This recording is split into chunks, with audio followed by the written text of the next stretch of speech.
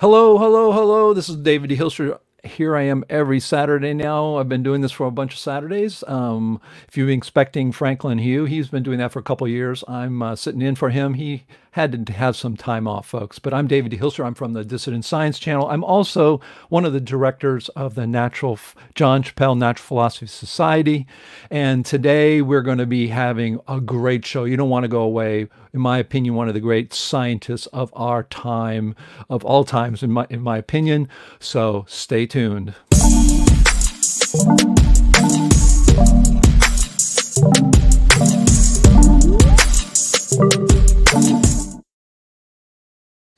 Yeah, that's me. That's me. And I want to thank all my subscribers. Hey, keep going up there. Going to get to 3,500 here soon. I appreciate it. I hope you're enjoying the new format here with our interviews with some of the great scientists. In fact, I've interviewed him before, but it's been a long time, and there's a lot of new people out there. And if you don't know Dr. Glenn Borchardt's work, you're missing something huge in science today. Where he influences a lot of us who are doing really amazing work out there. So you don't want to miss that. And of course, this is also broadcasting live to the John Chappell Natural Philosophy Society, started in the early 1990s as the NPA, Natural Philosophy Alliance. And in 2015, we changed our name. And we have cataloged almost 3,000 dissidents around the world in our database. And we have active members, over 300 active members. So anyways, let me get in with the introduction and tell you what this is all about, of course. And this is our Saturday Science Chats, and it is sponsored by the Natural Philosophy Society and also Dissident Science YouTube channel. And again, we're broadcasting live to both of those channels right now. And I can see, again, people are already joining. Thank you so much. And let's keep going here. The mission of the CNPS is to be an organization that above all promotes critical thinking without malice, to be an organization that supports, publishes, and promotes serious scientific work outside the mainstream, to provide a forum for open debate about modern topics in physics, cosmology, philosophy, that's today, it's really important, people, and mathematics, to provide a forum for presenting serious papers and theories without fear of censorship, and really important, to be run and controlled in its entirety by paid membership, including the election and directors by its members. That it is member organization. And if you want to go, we have our new website. People are signing up. It's brand new. A lot of our scientists are retired because they can critically think any way they want without having to worry about putting a meal on the table. But anyways, we've got our brand new website. You got to check it out. It's got a new whole look to it. It's got more of a feed of information about discussions going on in all areas and topics. And we have group and discussions, and we have forums for all these areas. You can sign up, and we have always great discussions going on there all the time. Works good on your phone, works good on your computer, but I encourage you to sign up. It is not anonymous. What we do require on our website is that you use your real name with your real picture, because this is a place where real scientists with real ideas meet. So we don't allow people to come in and, some weird avatar and not know who the heck they are. So you do have to follow that one rule, but we invite everybody. And of course, how can you participate? You can sign up at naturalphilosophy.org. You can just sign up there. You want to consider becoming a member. Memberships are annual. We have all the memberships listed from $35 a year on up. And we have people who are retired and they're on a fixed income, but every little bit helps. If you can spare $35, if everybody pays a little bit, we'll be able to offset our expenses. This StreamYard, which we're using live to YouTube and Facebook, costs us so much a year. We have our website, and it's being hosted. That costs so much a year. We have software that we use now that's licensed. That costs so much a year. It comes up to a couple $1,000s. So greatly appreciated it, everybody, including the people who are always here. If you're always here and you're using this, please consider helping out. It's greatly appreciated. and to defer the expenses. All this is volunteers. I get paid nothing for this. Well, I do get paid. I get paid in the ability to talk to some of the greatest minds on the planet, like Glenn Borchardt, who tolerates me. I'm just kidding.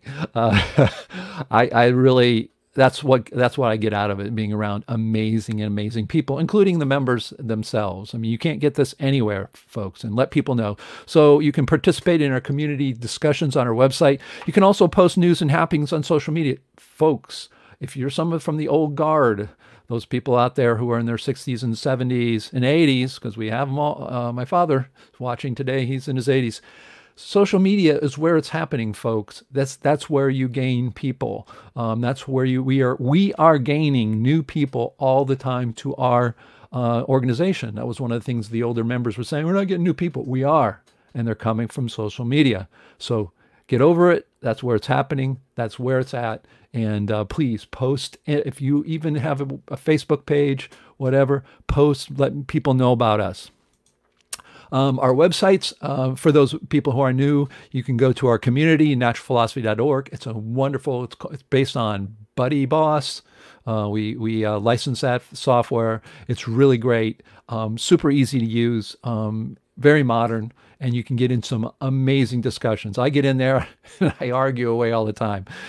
We have an online magazine. So if you're new to the area of dissident science or critical thinkers, we have an online magazine for critical thinkers. And it's at sciencewoke.org. Check it out. We have over 50,000 views already, and really great articles, easy to read. I know Glenn Borchardt has some stuff on there. You can read about him and his work. We also have a Wikipedia, and it is you can go to that at wiki.naturalphilosophy.org. And that Wikipedia is based on the same software, MediaWiki, that Wikipedia itself is based on, and that's on our server. And we have over 10,000 pages. In fact, you can again read about Glenn Borchardt there. He has a really nice biography. And if you have a biography on there and you don't like it, well, guess what? You can help out. That's a closed wiki. That means you can't go in and anybody can get in. You can imagine a Wikipedia full of people criticizing the Big Bang, relativity, and all that. If this was Wikipedia, it would be drummed out, just like drummed out, because Wikipedia, by definition, is the consensus. So obviously, by definition, it's not going to want to accept alternative views, and we do. And the reason we close it is because that's how we protect ourselves from people coming in and saying, no, you can't say the Big Bang is wrong, for instance. Also coming, the Chappelle University courses in natural philosophy.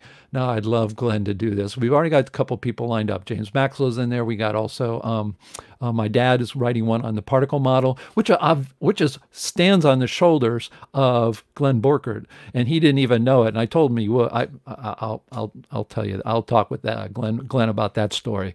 But my dad just naturally got into and understood Glenn Borchardt's infinity. So I always start out with some commentary. I like to do that to let people know. Again, this is I'm again welcoming. I'm opening this up and welcoming my Dissident Science YouTube subscribers. I really appreciate it. Thanks for subscribing if you're new. I think you're going to enjoy these interviews we're having. And today, philosophy is really a lost art in science. I call it art, but it isn't really an art. It is philosophy is philosophy, obviously. It is very important. It's something that a lot of people don't realize. They go, oh, what's a philosophy? You know, well, we're going to find out a lot today. The importance of philosophy. Well, before physics and cosmology, those words even existed. The word, you know, I'm in physics. I'm a physicist. That was not a word. Not too long ago in the human history, and it was called natural philosophy. That is looking at the philosophy of nature, the rules of nature. And philosophy is really not discussed in physics and cosmology. Well, if they did, and if they read Glenn Borchardt, they would soon discover the Standard Model spectacularly fails under the scrutiny of scientific philosophy. And this is where Glenn Borchardt, in my opinion, is one of the great and not only dissidents and critical thinkers of our time, but one of the great philosophers of our time. And to me, you know, he's already he can retire and just stay in Lake Tahoe and do nothing because he's already given the world amazing stuff. But we're gonna pick his brain today. So Glenn Borchardt has identified 10 important assumptions in science. We're going to talk about those today.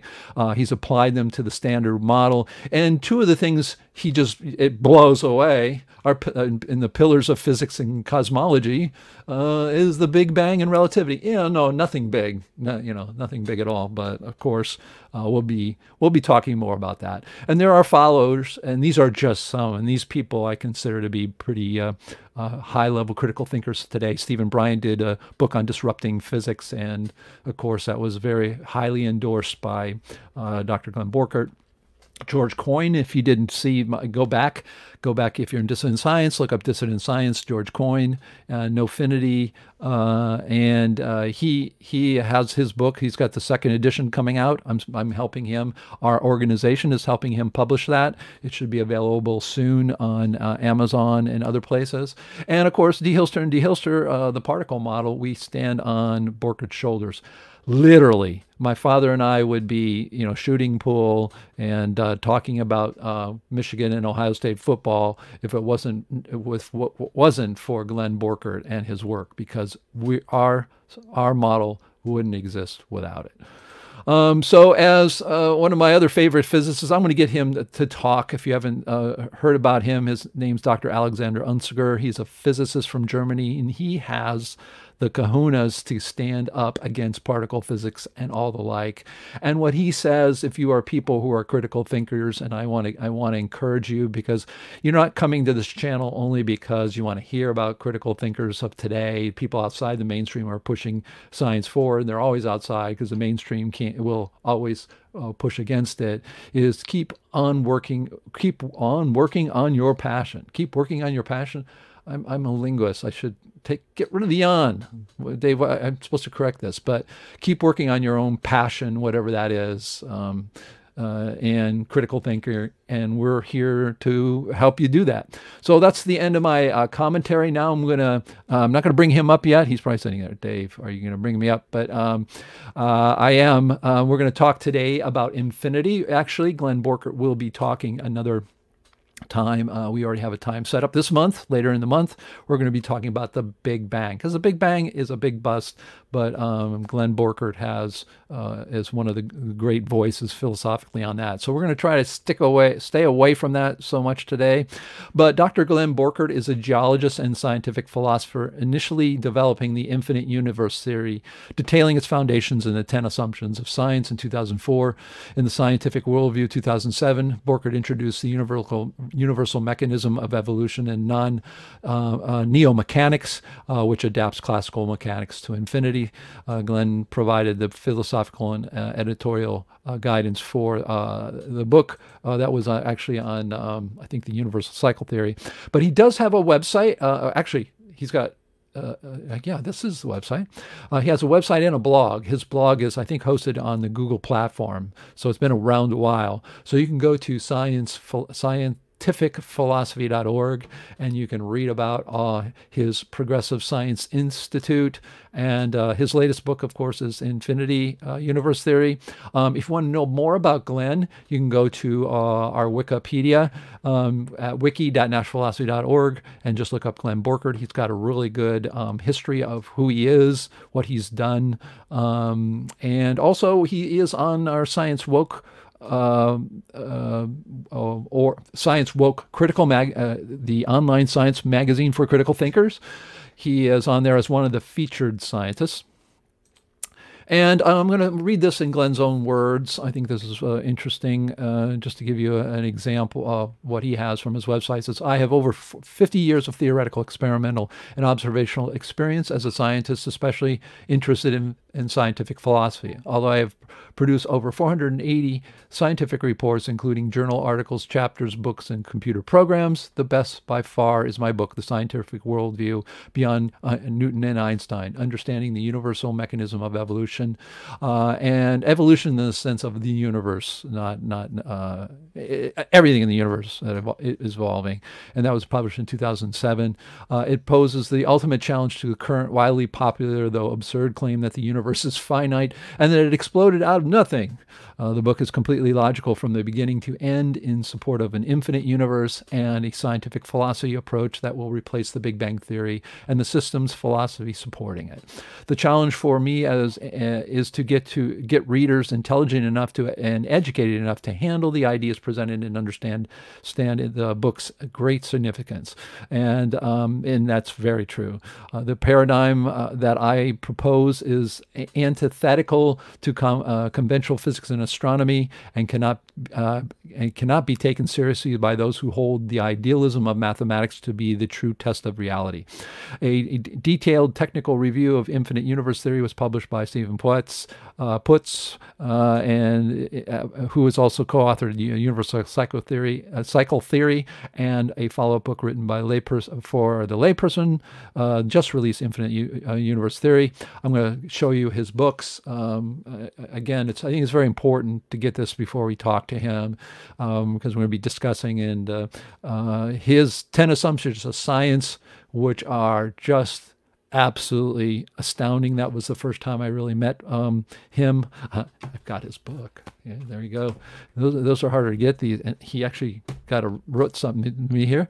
10 Assumptions of Science presents a logical, coherent set of assumptions destined to define 21st century scientific philosophy. I will stand behind that 100%. I've known of this since 2004, and that is a true statement, in my opinion, and a lot of people's opinion. Glenn Borchardt first explains why assumptions and not absolutes are necessary for scientific thinking. By exploring the opposition between deterministic and indeterministic views, he clearly shows how critical choices among underlying assumptions either clarify or muddle scientific scientific. Oops, I'm going backwards. Okay, sorry about that. Scientific analysis. I didn't read the last word. There we go. All right. The second book in really his opus, whatever you want to call it, is right here. I've got it. It's the Scientific Worldview. You should all get it and read it. It should be must reading for every philosopher and also every science student on the planet. Presents a balanced theoretical perspective that has profound implications for social and physical sciences. Author Glenn Borchardt outlines philosophical alternatives to those necessary for consistent scientific and critical thinking. I should have put in there. And of course, there's another book, and actually, this is the book that gave me my aha moment with Borchardt. Even though this book is really about what's called the universal cycle theory and was authored with Stephen Putz, I read the part that I really bought it more for Borchardt, and it blew my mind. I literally called him up. I think I read it in hours. I mean, I read most of the book. I read it in a day, most of the book. And his part, especially the parts about neomechanics and infinity and the levels of the universe, it was one of the four moments in my scientific career that just blew my mind. So I have a lot of, how do you say, carinho, and I speak Portuguese, and it comes out in the wrong language. I have a lot of affection or a lot of love for this book personally, because it really exploded in my mind what Glenn was talking about. So it's still worth getting, even though it's half of it's about the universal cycle theory, which is a very interesting theory as well. It's very much worth. This book is worth buying. Infinity is crucial because it explains the extent and structure of the universe. We assume that the matter is infinitely divisible in the microscopic direction and infinitely integrable in the macroscopic direction. You know, my father and I use that. We don't go as much in the macroscopic, but I never could say that to people. I always say it's turtles all the way down and turtles all the way up. So he's great with words. This guy, I'm a linguist, but I look like a chump next to Borchardt. We assume that time was infinite in the past and will be infinite in the future. greatly, Borchardt. That is so great. This concept of infinity is unique, having never been employed in a model of the universe before. Absolutely, truly, and now it's being employed in other models of the universe, like ours. It resolves many of the paradoxes and contradictions currently riddling physics and cosmology. That is an understatement of the century. Then, of course, his latest book came out in 2017, easy reading. He sort of put it together. It's called The Infinite Universe Theory, presents the ultimate alternative to the Big Bang Theory. We're not going to talk about this as much because we're going to have him back to talk about this book and the infinite universe theory. But excuse me, I'll keep reading here. Author Glenn Borchardt starts with photos of the elderly galaxies at the observational edge of the universe. These contradict the current belief that the universe should be have increasingly younger objects as we view greater distances. He restates the fundamental assumptions that must underline the new paradigm, and that's what we're really going to talk about today. Notably, by assuming infinity, he is able to adapt classical mechanics to neo-mechanics and its insistence that the phenomena are strictly the result of matter in motion. He shows in detail how misinterpretations of relativity have aided current flights of fancy, more in tune with religion than science. Oh, okay. So I'm going to bring this down, and I'm going to bring up our very special guest here to our broadcast, and that is Dr. Glenn Borchardt. And welcome, Glenn. Thank you so much. Well, thank you, Dave, for having me on, and all your work that you've done with CNPS. I really appreciate that. It's the kind of work I would have loved to do, but I had to do some philosophy, and that's and you know what that is, in writing all these books and so on, and along with Steve Pitts and so on. And so, yeah, you know, one of the problems that has been common in science is that, you know, I got a PhD, Doctor of Philosophy. I never had a course in philosophy ever. And you know why that is?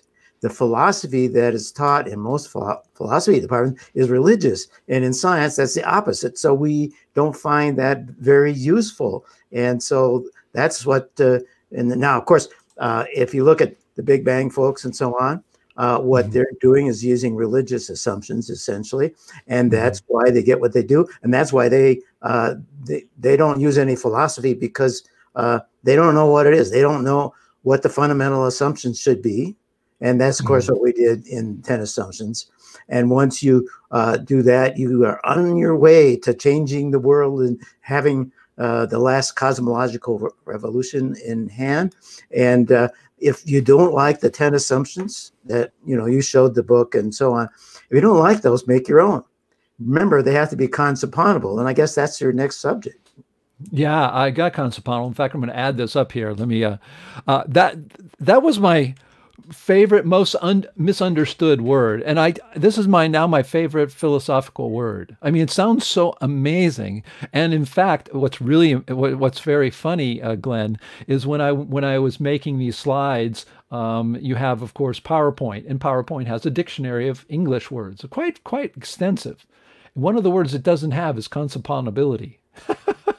Why don't you tell us what consequentible means? What does that mean? Yeah, that was invented in 1940 by Collingwood, and I was much influenced by his book, Essay on Metaphysics. Usually metaphysics is thought of as religious, but he did both the religious and the scientific way of studying metaphysics.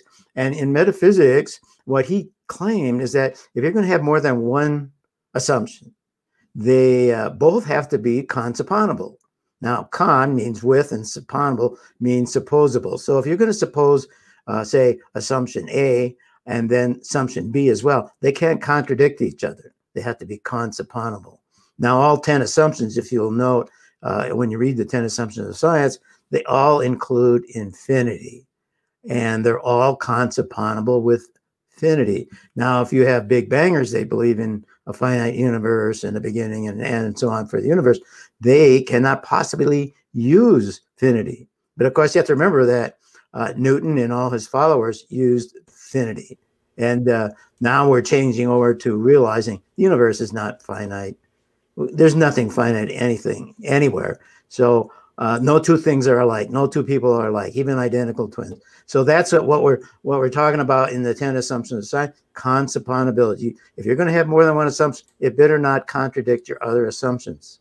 And that's the idea of consupponability. And it's not going to be in any dictionary because it contradicts the idea that many people have, that you can have different assumptions that contradict each other. And this is very common. And this is, Oh, it is very common. yeah, I mean, very common. when I hear people who are talking about, for instance, their own theories or their own ideas, right? You Mhm. can hear them constantly. This is why I love this word. You can hear them constantly. What they'll do is I'll have discussions, especially obviously if you're a dissident or critical thinker and you're going against mainstream, you get into conversations with people. But during those conversations, especially me, I'm a linguist, so I hang on every word and what a person's trying to mean with that saying that word. You inevitably they'll say X, and that's an assumption, right? And then they're talking wrong, and then they say Y, and you go wait a minute. You said X, well, no, they're not related, and they are related. And I think that's, I how is it that when I mean, you weren't the one who came up with this word. Who was the first, where did you first see No, it's this Collingwood. word? Yeah, yeah, Collingwood, 1940. okay. Yeah, 1940. yeah. Now that gets me to a question I have for you in general. Okay, you're a geologist by trade, right? Now, Earth science. Yeah, Earth sciences. yeah. Okay, so how did you get in philosophy? One of the things that struck me that I was really impressed with you is how you knew your philosophers. It's really funny. One of the things that we in critical thinker and dissidence world, whatever you want to call it, get criticized for is, oh, Glenn Borchardt, he just threw out all of philosophy and invented his own. How stupid is that? That's absolutely not true. When I talk with you, and when I've talked with you and have seen you talk before, your stuff is based on, you've read so much philosophy. Tell us who are the people who influenced you philosophically in your journey as a philosopher? Well, remember this fellow R.G. Collingwood, who talked about these necessity to have assumptions that are consupponable, like you said. Now, there's some other requirements that he taught me, and one of them was that assumptions always have an opposite. The fundamental ones do. In science we use thousands of assumptions, but the fundamental ones always have opposites, like materialism and immaterialism, causality, acausality. They're opposites. And the second thing is they cannot be proven. We say in science, all effects have causes. All right. Well, that's an assumption. That's a faith. We can't prove that. Every time we use that assumption, it works. It's worked trillions of times, but you cannot completely prove that because there are an infinite number of causes for even one effect. That's the problem. You can't do that. Right. So, yeah, so I had a lot of experience learning from other philosophers.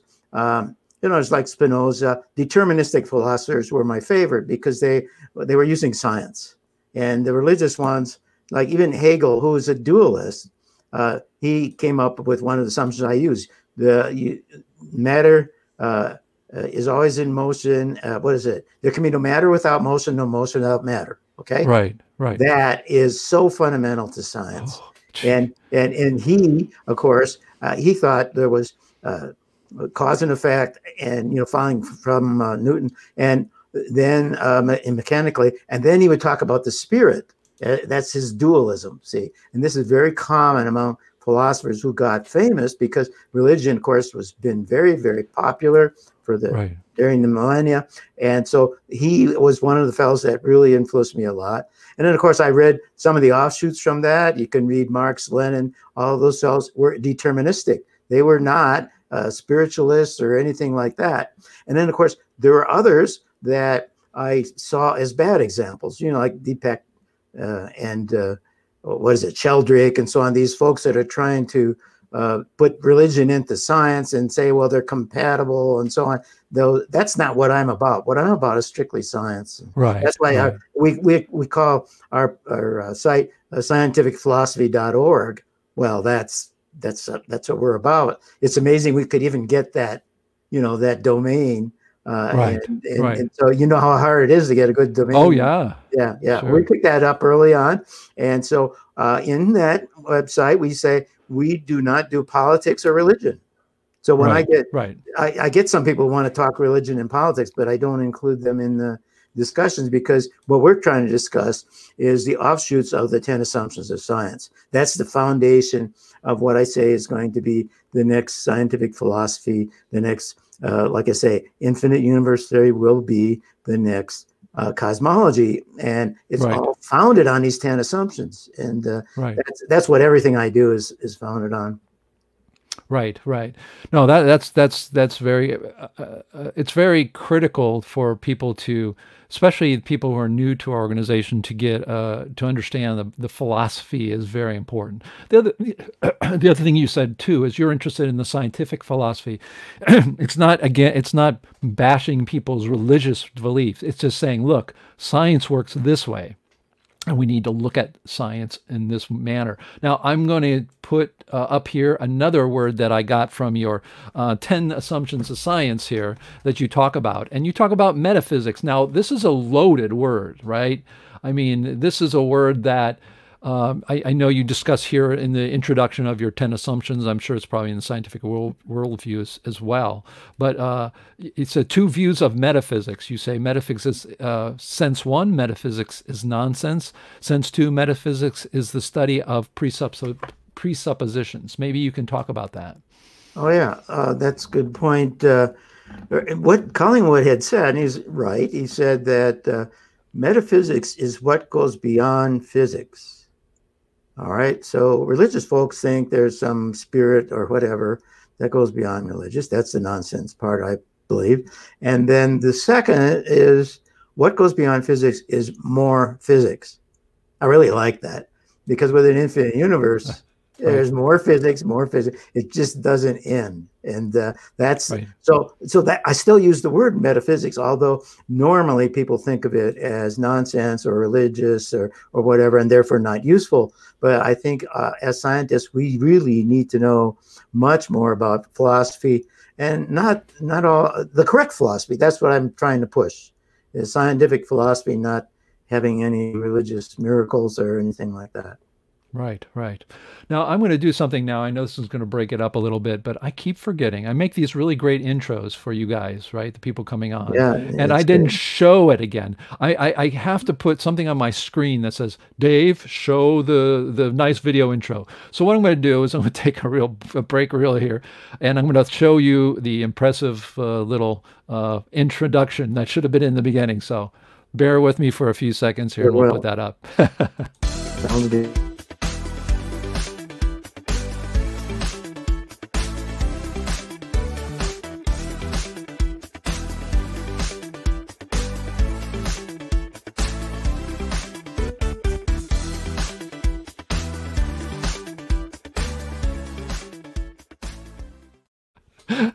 I always forget that. I make them every week, and I don't throw it in there. They're very impressive looking there. But well, that was great. You did a good job with the music and everything. Oh, well. Wow. No, actually, they have services. You can do that, and you put them together. And the internet's a different world today. And I'm learning. I'm pretty far behind, but you're right up there getting this figured out. That's what I'm supposed to do. So anyway, so I thought that was interesting, the metaphysics, because it's something that if you're thinking, and especially if you're listening to you, if people are a student of yours, they're going, the words unfortunately have a lot of some of them have bad connotations. When people say metaphysics, oh, it's that, like, I'm going to drift off into another dimension and all that. But what you're saying is that word is still useful in the scientific philosophical sense, but it's not the same meaning as the colloquial meaning, right? Yeah, just to tell you how bad it is the situation was, I was at the UC Berkeley Library, I think, on 3 occasions. I came across this book of Collingwood's essay on metaphysics, and I recommend everybody read that and sort out the scientific part anyway. And I would look at that, and then I put it back on the shelf. I did that like 3 times. Finally, I said, let me look at this a little bit more. And golly, he was really good. Now he's an idealist philosopher, which is on the religious side, of course, but he really had these wise statements about how fundamentals always have opposites and how you can never prove them. You can't prove them 100%, and that you have to choose between the different assumptions. And he called them presuppositions. In other words, everybody has presuppositions. When you walk across the floor, you have a presupposition that you're not going to fall through the floor, right? And if you recognize that and state it verbally or write it down, then it becomes an assumption. And that's why the book is called The 10 Assumptions of Science, not the 10 Presuppositions of Science, because they're written down there. Now you can study them, you can debate them, you can decide to choose the opposites if you wish. They're there though, and they're conceptual. Those are the ones that are. And so that's what he taught me. And so I remember metaphysics was a bad word. It had a lot of garbage. Right, of course. Baggage on it. And I just at first thought, well, this is more of the same, and I don't want to bother with it. And sure enough, he had some really great points. Yeah, I mean, it's really one of the interesting things I've learned. I've been through that myself. Is I've actually learned, I especially in this organization, somebody may come up with a crazy idea, even non-conceptual ideas. But what I've found is when I would go to our conferences, or I watch these interviews, or have somebody on who has a totally different idea of the way the universe works. Even like I said, even if it's not conceptual, it opens your eyes in some way, right? You always can learn a lot if you take the time maybe to look at a different point of view where you think you're not going to find something. Oh, yeah. So right. I think that's just an attitude people need to have. It's like a lot of times we'll have somebody on, and yeah, their ideas a little bit out there, and they go, why do I need to spend time with this? Well, the reason you need to spend time, in my opinion, is people have thought about it. Like you said, they had philosophers who wrote books about it, and they spent a lot of time on this. There's going to be something in there for you, whether or not it's knowing everything in there is wrong and why. I mean, that could be one. Or it could be something like you said, you pick up a book and say, okay, I'll read it. And then all of a sudden you're going, oh my gosh, there is something there. Okay, we're going to take another word here, which I know is a big, this is really interesting for a lot of people. Oops, there we go. Sorry about that. Deterministic. Now, this whole idea that that everything in the universe is, or we have free will and all that. Can you talk a little bit about your own personal philosophy? I know George Coyne has the same one. He actually talked about it in Consciousness, that people want, this whole idea of free will and everything. I know that sort of ties in what we talk with Coyne. Could you talk a little bit about that? Oh yeah, determinism says there are causes for all effects. They're physical causes. Essentially, microcosm A, which is how I state things, and interacts with microcosm B. So you have one thing hitting another, colliding with it. And according to Newton's law, that's what the cause of all events happens to be. And in the case of determinism, we say, well, there are causes for all effects. Now, your will, whatever, also is physically caused. And has a law. Every person you know of will have a long background that helps them decide what they decide. And you can't say you have free will, because free will would be acausal. It would mean that there's no physical cause for what you just thought. But there is. That's our assumption. Remember, it's an assumption. We can't prove that. You can always say, well, I have free will. I can walk across the room and not, and so on. And we all live that way. We live with that sort of illusion, or we kind of ignore it. We're not going to sit there and think, well, now this finger is doing that, and the causes are all. We don't do that.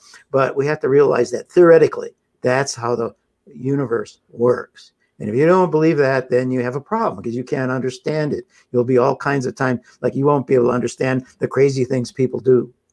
And they often do crazy things, but you look at their backgrounds, and sometimes they're horrific. They've been beaten as a child and so on, and abused in various ways. And then you're wondering why they have this free will that causes them to do crimes.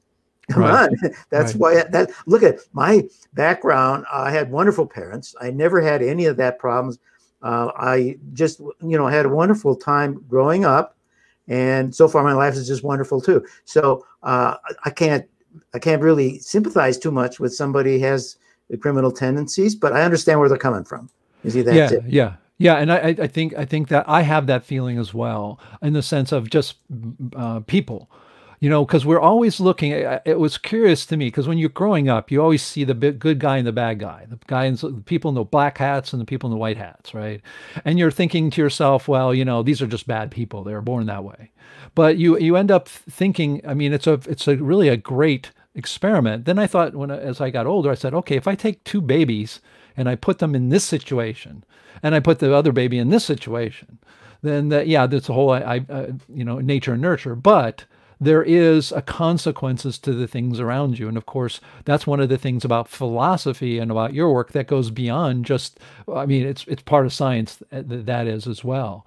But I always now when I look at somebody, and this has been many decades now. I'll look at somebody and there's some problem or they do something. They're always saying, oh, kill that guy or put him in jail, or and you think to yourself, wait a minute, you're a product of your environment, and that's one of the things that infinity talks about is you're a product of all the infinite above and all the infinite below. So that's really interesting how philosophy jumps from science to free will, and it's not easy. It's not easy for us to think that the reason I'm going to stop right here. The reason I just stopped is not because I have free will. It's because of all the other things that are going on in the universe that made me get the logic I have, put the logic in my brain, come up with these things and talk with you. All those things are the product of all the things, infinite things below and above. And I mean, it almost sounds metaphysical until if you really take it in a mechanical world, it's a very different. It's funny when I say those, my one side of my brain has an emotional side that you're a product of everything around. It's like it sounds that's philosophical, but it doesn't sound scientific. But it's very scientific, and that's one of the things that you talk about in your books. So let's go forward here. I've got more for us to talk about before we get into it. We're going to take a look now at the, whoops, wrong button. Sorry about this, folks. I got to put this up here. There we go. The nature of assumptions and the philosophical terms. So we're going to get into, I'm going to show these 10 assumptions of science. And you've already talked about some of them. And I think one of the interesting parts that you've already talked about is this opposites, right? I mean, you see all the deterministic assumptions versus indeterministic assumptions of the 10 assumptions of science. And as you say, this is the other thing that I think is great. It says, these are mine, right? These are Glenn Borchardt's. And I also asked you about 10. It was 10. And again, you can see the two sides about how each one of these have an opposite. Why don't we start with like number one, materialism and immaterialism? Let's talk about that. Talk about what that means, what means to you in your 10 assumptions. Right. Well, materialism, historically, it always talked about the universe is made out of matter.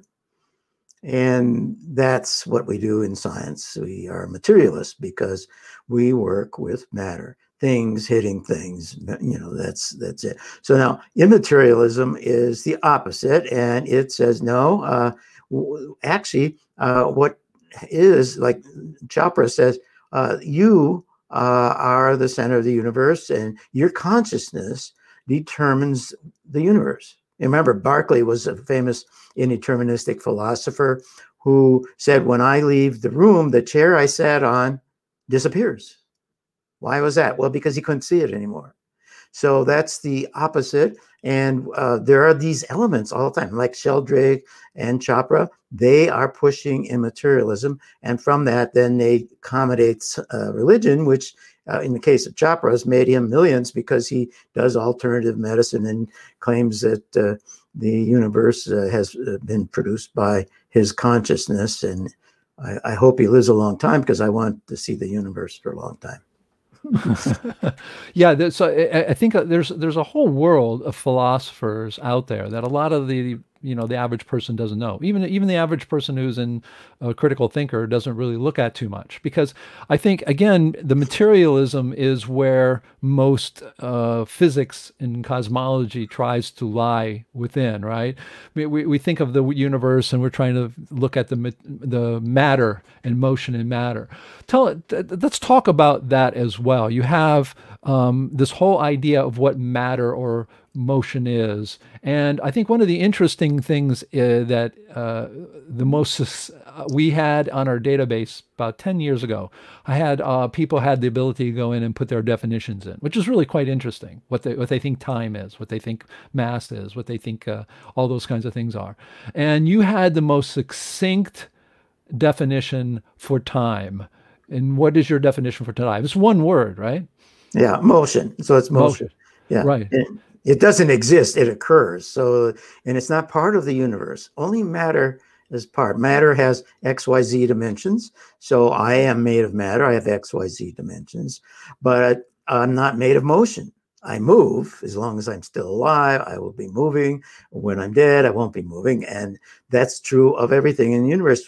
So time is it is. Now, it was interesting that I forget who it was saying, I think it was George Coyne, who said, well, you really should include matter. Time is the motion of matter, because there are some people who think that there's motion without matter. And that's typical of modern physics, that there's motion without matter. And that is nonsensical. That's my fourth assumption, inseparability. There can be no matter without motion, no motion without matter. And of course, many indeterministic physicists will actually think of motion. Like, for example, when Einstein talked about fields, he didn't think of them as material.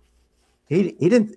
He went back and forth, and they still do that in physics. Are there particles? Still do that, yeah. Yeah, are there particles in these fields or not? Or are they just motion? In other words, matterless motion. And we do have people still trying to push the idea of matterless motion. That is motion without matter. And that's contrary. That's an indeterministic assumption, the opposite of inseparability, which is assumption number 4. Right. Now, when we're talking about, that's interesting that you said that George Coyne talked about, well, it's not just motion, it's motion of mass or matter, I'm sorry. Right. And I think it's interesting that my father and I, when we talk about time, it's, we talk about, well, it's sort of our invention of how we measure motion. I mean, that's it's our way of measuring motion. And here's a question for you, and I think it's from my father. I'm not going to be able to take this, or maybe it was from one of our discussions. We have discussions like this all the time now that he lives in my house here. Is time a human concept? Or is that we've come up and we need, and the universe doesn't need it? Is it just motion in the universe, and the time part is what we have put upon that? Remember, in all of science, there's two things that go on. There's the actual thing or motion, the thing that exists, or the motion that occurs. What we do as physicists, we try to measure those. So when you measure time, you have to have a clock, right? If you have an hourglass or whatever you are measuring, or you can calculate the cyclicity of the Earth, so on, going, rotating and going around the sun. So those are measurements. Time is motion. The dinosaurs didn't have measurements, but they certainly had time. 60 million years is a long time. So they did very well without any measurement at all. Other people think of time as an illusion. That's not an illusion. Motion occurs, and if you think it's an illusion, then then you're missing something, because time has caused you to lose hair and perhaps teeth and other such things, and there obviously is some motion going on there, and so that is what time is. It's simply motion. And I don't know, my epitaph may have time is motion written on it, because that seems to be really, really hard for physicists who have been influenced by Einstein, who used time as a thing, as a dimension, and confused everyone. And time is just simply motion. It doesn't exist. You can't grab a fistful of time and take it home with you. You can't do that. Yeah, we should talk about another word here. Let me put this up here. And this sort of goes in with the what we're just talking about here. So let me put that up here, and that is space-time. Now, this isn't in the in your, well, you talk about this. I think the interesting part about this is, where does space-time go wrong? That's, let's put it this way. There's a lot of people that sort of have that same feeling, who are critical thinkers. But you, Glenn Borchardt, have really, because of your 10 assumptions and neo-mechanics and infinity, have really pinpointed where this goes wrong. Can you talk about where this goes wrong? Oh, that's a good question. Space-time is a matter-motion term, and matter-motion terms don't describe anything that exists or occurs, because they're multiplications. An example is momentum. Momentum is P equals mv, mass times velocity. Now, do you have a pocket full of momentum you could give me? That'd be nice. Just like, not possible. So that's a calculation. There's no such thing as momentum. What there is things moving. And we are trying to, as physicists, we're trying to describe that. Space-time, same thing. For example, I'm sitting at this desk right now. I'm in a certain space-time position. Tomorrow I'll be sitting here again, and that'll be a different space-time position. It'll be the same space, but there'll be a different time. Motion, the Earth will have moved in the meantime, and so on. So that's the usefulness of space-time. As Einstein used it, he sort of was, and I've studied his stuff quite a bit. I think he's using it for ether. And remember, he dumped ether and said there was empty space. And the space-time, as used in the calculations of general relativity and so on, is like, for example, you have curvature of around the Earth, or about around the sun, or whatever. And of course, that's done by refraction. But also, he considered it a bending or curvature of space-time. You see, so whether it's part of the corona or ether or whatever, the curvature around the sun is a fact, and it's been measured. And well, what is it? Is it space-time? Is it due to space? No, it's not done. Nothing to do with space-time. It has to do with what is in that part of the corona, the atmosphere of the sun. So that's what that's about. And so space-time has some use. Like I said, you can use it to talk about your space and the space-time position in the past and what it might be in the future. But there's no such thing as that, just like there's no such thing as momentum or energy or force. These things don't exist. These are all calculations. They're just calculations. And physicists, you use it so often, you finally think, well, there are forces. There are forces. What are forces? Are they little magic hands? They're not. They're things. What they are is calculations of things moving. That's all they are. Yeah, there are definitely calculations. My dad talks about that too. We talk about it constantly. And if you've got matter in motion. I think one of the things that is what went wrong too with space-time is that people took it as Einstein's theory of relativity is very sort of in the non-Borchardt way, sort of metaphysical. Tell us, where do you see that coming from? What was their logic? Because you're a philosopher, you can do much better than I can. What was their logic? I always explain it this way. I say, well, there's space, which is the place matter is moving, right? And time, which is motion, pretty much related to motion itself. You can't put those two things together and create a something. Why don't you give those people who are new to philosophy and who've heard of space-time, give us your explanation as a modern philosopher, what they did and what they did wrong with that, and why it can't really be. Does that make sense? Look, you have to define what existence is. Now, my definition of existence is a thing that takes up XYZ portion of the universe. That's existence. So now that's matter. Okay, I can't add time to a piece of matter. This is not, because time doesn't exist, it occurs. So I can take a bit of time and add it to matter. And I think that's what Einstein is trying to do. And it's philosophically not correct. And he's got away with it. And of course, 4 dimensions and so on. And you need the 4 dimensions in order to to have the Big Bang. You can't have it without four-dimensional space-time ideas. You have to have people who think that there could be four dimensions. You can do the math. That's not a problem. The big thing is, can you add motion or time? Now, all motions are time. Are you going to add that to matter? Are you going to add that to the universe? You can't do that. And just, so part of it comes from, I don't mean to interrupt, just sort of because I know I've heard, I've talked with you and heard you talk. Part of it comes from the idea that space-time is linguistically, because I'm a linguist, space-time is a noun. A noun is a thing, a person, place, or thing. It's matter, right? Right. That's what it is. So the reason you started out with your explanation now, and I'm just trying to maybe clarify with some people, about matter, is that space-time, they say, is something. It bends. In fact, I remembered when I went with Dr. Karazani when I was doing my film Einstein Wrong.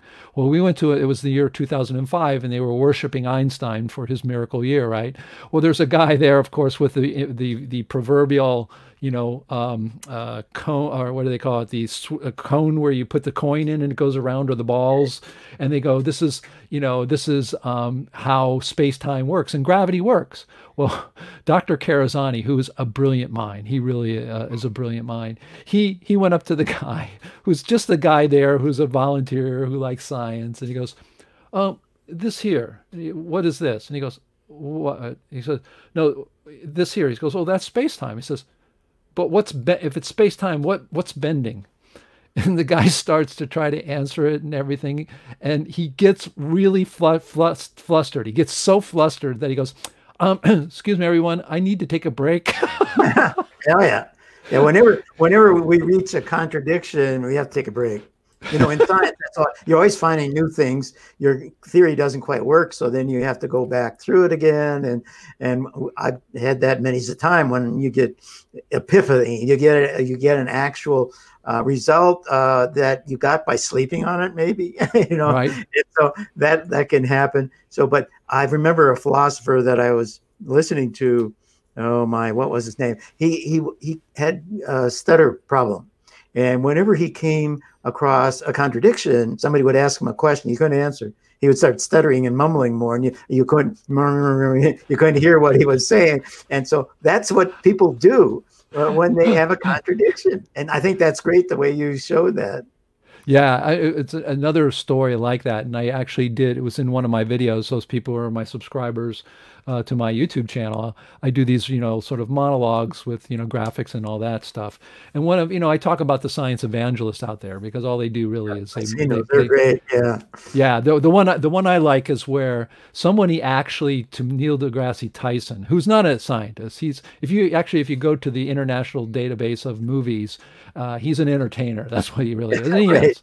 Right. He's not a scientist anyway. Yeah. That's the one part I have in one of my videos, and I play it over in slow motion and all that, is they go, so one of my readers, or one of my subscribers, Mr. Tyson, asking me is if when Einstein's relativity be wrong, or is it wrong, and when will it be accepted that it is wrong? His answer wasn't a philosophical one. It wasn't that, yeah, it's going to be wrong because, or actually no theory is right, it's just less wrong than the last one. He laughed, because at that point, he didn't even go, when you're getting questions, normally you work your way up to the place where you don't have an answer and you start stuttering, or you go on your break. Well, Tyson went directly to a laugh. He didn't even make a statement about that. So but as an evangelist, he has to do that, because that's the line, and he's one of the biggest Big Bang pushers in the world. And every other word he says, Big Bang this and Big Bang that. And of course, the Big Bang, everything in the cosmos is interpreted in terms of the Big Bang and the expansion of the universe, which is hypothesized as well. So that is what he's pushing. And so that, you're right. You're right to call him an evangelist, because that's what he's doing. He's 100% believer, that's for sure. And 4 dimensions doesn't bother him a bit. Yeah. String theory, all that kind of stuff. Okay, I'm going to bring up another word that actually my father, I don't think he's here, but he wanted to, I'm going to relay that story to you. This is a word that really stuck in, that my father, I said, what's the first thing you remember when you met or heard Dr. Borchardt speak? Now, my father is an absolute student of yours like I am. And our model will not exist without yours. It's only about matter and motion for every force in the universe. It's a little different from yours, but only in a small way. But the infinity is definitely there. But this was the word, and I think this was the most overused word. There was two real overused words in the dissident world, especially. One was field. The other one is this word. So maybe we can take a look at this word. There it is, our famous word, energy. And my father, was listening, and he really didn't think too much about it. But you were saying, well, energy is a concept. There's nothing you can hand me. It's like momentum. It's a mathematical. One of the things I tell people is, well, here's a clue that energy is a concept. What's the exact units of energy? Well, they change with every situation. So it's a very useful concept. But why don't you talk a little bit about energy? Because I hear that even I have the comments going on here. When we're done, we're going to take a look at some of the comments and have people come on and talk with you or give you some questions. Yeah. Talk about this one, because this is a the word energy is another matter motion term. In other words, if you do the calculation E equals mc squared, you're multiplying matter, that's mass, times velocity squared. So that is another example of a matter motion terms. Now, the way I say that in the book, I say matter dash motion. So there is no such thing. What it is essentially a word that is a result of a calculation. In this case, a concept calculation, same thing. And we use that all over the place, and it's indispensable in physics. But you have to realize what it is. It is not a thing. I can't take a piece of energy and put it in my pocket. This is how I determine what is matter and what is motion. I can put a frog in my pocket, but I can't put jumping in my pocket. So if I want to talk about the energy involved in the frog, I might have the mass of the frog times the amount of the distance that it traveled, and then I could calculate perhaps the energy expended. And so that's what energy is about. Now, one place where you will notice this being very, very important, and I have written a paper on that, the physical meaning of E equals mc squared. Now, what is commonly said is that mass turns into energy. Well, that's not possible, because energy doesn't exist. So what happens? Well, what happens if you have fusion? You may have some motion that exits as well as matter from whatever fusion or fission, I should say, whatever fission occurred. And what you'll have is some emission of motion, but the motion of matter, right? That's why when you have the E equals mc squared equation, people will say it turned into energy, which was what? Well, what it really is the motion outside that particular microcosm that has actually fissioned, and that some of that motion is transmitted to the environment. What's in an environment? That's where ether is required, because you have to have something to transfer that motion to. In all of the energy studies, that's what we do. We saw falling water, turbines moving, moving this, moving that. That's all we're doing. We're making the calculations. And so we can't store any energy in our pockets. It doesn't exist. But the water exists, the turbines exist, and we can make calculations about what those effects are. And that's what energy is about. So that's why I say energy does not exist. And I think most conventional physicists will say, oh, yeah, it exists. It exists. And I differ. And that's Oh no, because, yeah, yeah, yeah, yeah, yeah, yeah. And when I try, I guess what I do a lot of times when I'm talking with the average person who, they find out that me and my father and I are writing a book about the model of the entire universe, and people can't grasp that that's even possible. If someone comes up to you and says that, people won't believe you. But we start talking about it, and you said, well, I'll give you some examples of how our current science isn't working very well. It's like energy. Energy isn't a real thing. They go, are you kidding? Energy, blah, blah, blah, blah, blah. And then what I do is I try to, as a linguist, I always look, why does the word energy exist? What do people really mean by energy?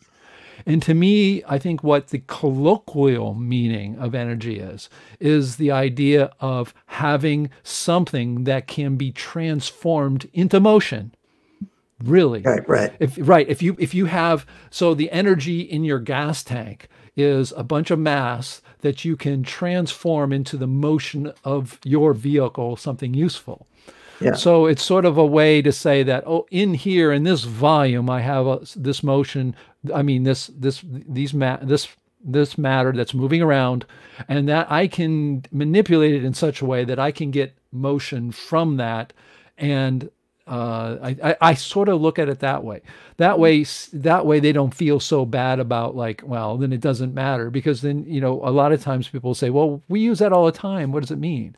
But I think a problem too is critical thinkers overuse that. Fields and energy. You hear that, I think, oh, my idea of the universe, it's made of all this energy and we're all part of that same yeah, energy, blah, blah, right, blah. right. And that's remember that the Big Bang theorists say that there's dark energy. Yeah. And remember, energy doesn't exist. Yeah. And so they call it dark because they can't see anything luminous connected with it. See, Right. if you had dark matter that was an energy, then that'd be okay. But they don't associate dark matter with dark energy. Dark energy is this mysterious thing that causes this tremendous inflation that they required to have in the Big Bang, right? So then, therefore, the energy is being used there. I think a lot of people think of energy as motion, which it is not. Right. It is Right. not. It is Right. a description of motion, the motion of matter, and that's what it is. And you have to always realize that. But I think a lot of people just think of energy as motion because, I'm energetic, right? When I put my hands, I'm moving my hands and I'm very energetic and so on. And they think of that energy displayed there as motion. But of course, it's motion here, right? This is motion, but it's not energy. Right. And if I calculate what I just did, I'll get the calories and so on. Right, right.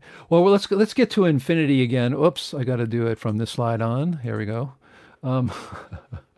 This is why I need a person who's doing this. Once we get millions of Those are followers. great. I'm glad you had these up here. Oh no, I know. Hey, listen, I'm a student of yours for many years. So yeah, thanks so much. and well, no, I mean the idea of having you on is just to let you know is that people. We have a lot of new people joining our organization because of our work on, YouTube, on our website, on Facebook as well. And these people don't know. I'll talk about Borchardt and I sort of get blank stares, whereas, of course, the older guys in our guys and gals in our organization know about you. So we're going to talk about these three words, which are really, really important to infinity.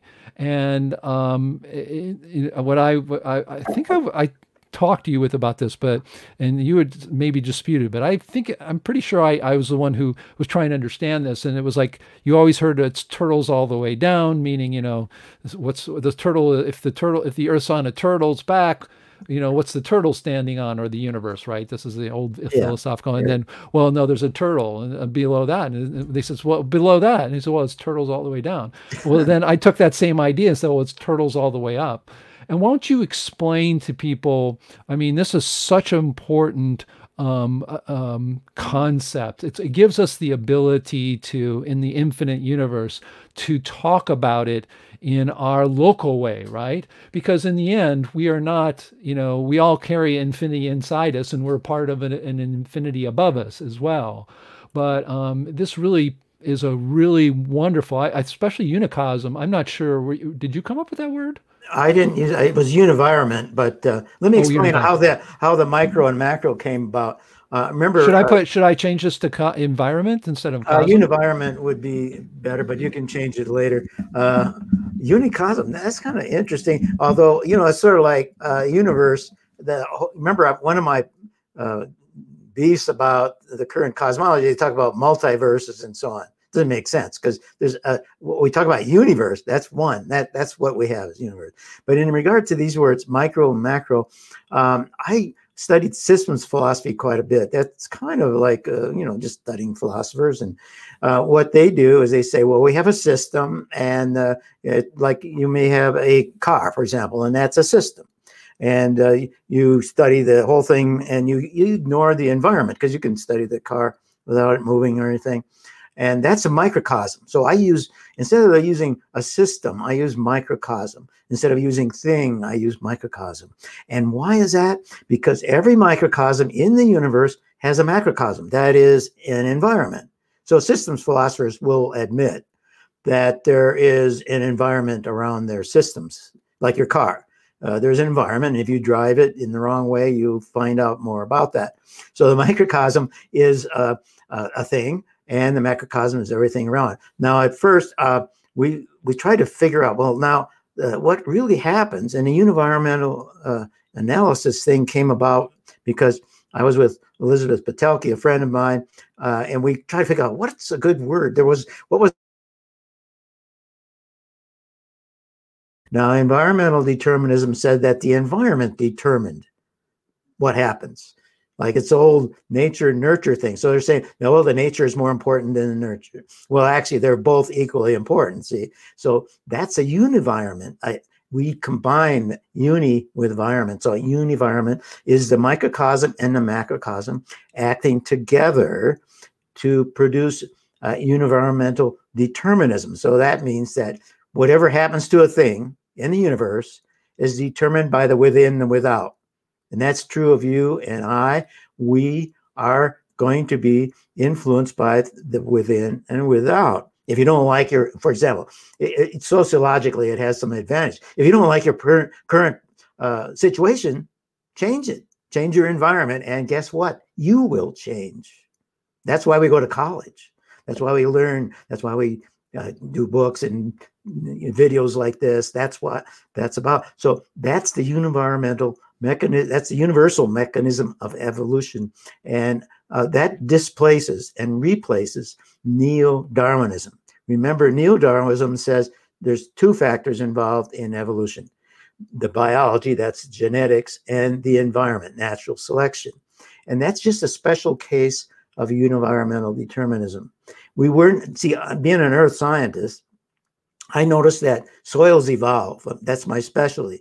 Soils evolve, rocks evolve, the planet evolves. But neo-Darwinism wasn't useful for that because there were no genes involved. So this univironmental determinism is the universal mechanism of evolution. I'm very proud of that because you don't go anywhere else with that. And the other thing was that at first, when I just gave the definition of univironmental determinism, I forgot to put in infinity. So it's the infinite number of things inside and infinity outside. That's where the infinite universe theory comes about. Simply growing up from the univironment. All of us do that. We think along certain paths, and then this is how you go from microcosm to macrocosm. And it says, oh, wow, is that finite out there? Is there ever a microcosm without a macrocosm? Like the big bangers say? They say, well, you have this finite universe, and they're hypothesizing that it exists by itself. It doesn't. It can't. But again, these are always assumptions. We're assuming there's an infinity and that there's always something outside of everything. And that's where those words came from. And I hope everybody can understand that the uni part, univironment, and you'll have to take a look at that and study that, because whenever you study something, univironment is really univironment. So yeah, I would put in uni environment and knock out. Well, you have microcosm, macrocosm, and univironment, and that would be the. Yeah, I was trying to be cute here, and I think that was yeah, microcosm, macrocosm, and univironment. Whoop, there you go. Wow, it's great. You can do that. Macrocosm, and Yeah, then and then just environment. Knock out. Univironment. I got it. I got it. Yeah, that'd be good. Okay. Back off and univironment. We got it. It's in environment. It's environment with the the uni, just combining the microcosm and the macrocosm, and I think it's wonderful. It tells you all you need to know about infinity, really. So, like you're saying, microcosm. There you have, like Aristotle said, you can divide matter up infinitely. So, and he didn't think that the universe, the macrocosm, was that way. It turns out Newton thought the macrocosm was infinite, but that the microcosm was finite. And so, and the reason he said the macrocosm was infinite, because he said, well, if everything in the universe attracted everything else, it would all come into one big lump. And that isn't what we see. So therefore, it must be infinite. So that's how. So those two guys had the micro and the macro separate, but I just combined them. Yeah, I mean, boy, this controls. I'm sorry, people are going to get seasick with my controlling my environment here is not going so well. Your environment is not working out. That's okay. I think here's one of the things that I really like about the infinite universe, infinity, is one of the things we're always talking about is this idea of. I think the thing that bothers me about the multiverses, or there are parallel universes, right? The thing that bothered me was, where are they? I mean, where are they located? And people say they're just in another dimension. That never flew with me. But then when infinity came along, I thought, wow, there are an infinite amount of unicosms, right? And those themselves, you can almost think of, inside me, who knows? It just goes down and down and down. There's probably whole, planets with people running around. Who knows? Don't know about that, but yeah, well, I don't know. We don't know. We can't. We don't know. We can't say. But what I'm saying is, regardless of whatever it is, I'm just making it to make it so people can visualize it, right? Whatever it is, I'm holding within myself all these worlds, more or less, if you look again at a not an infinite level, but a sort of a local level. But everything has a place. Right. Yeah. You're not occupying a space somewhere where there are two people in your place, right? It's always like the problem with the transporter in Star Trek, right? Yeah, if I transport you both to the same coordinates, what's going to happen? I don't know.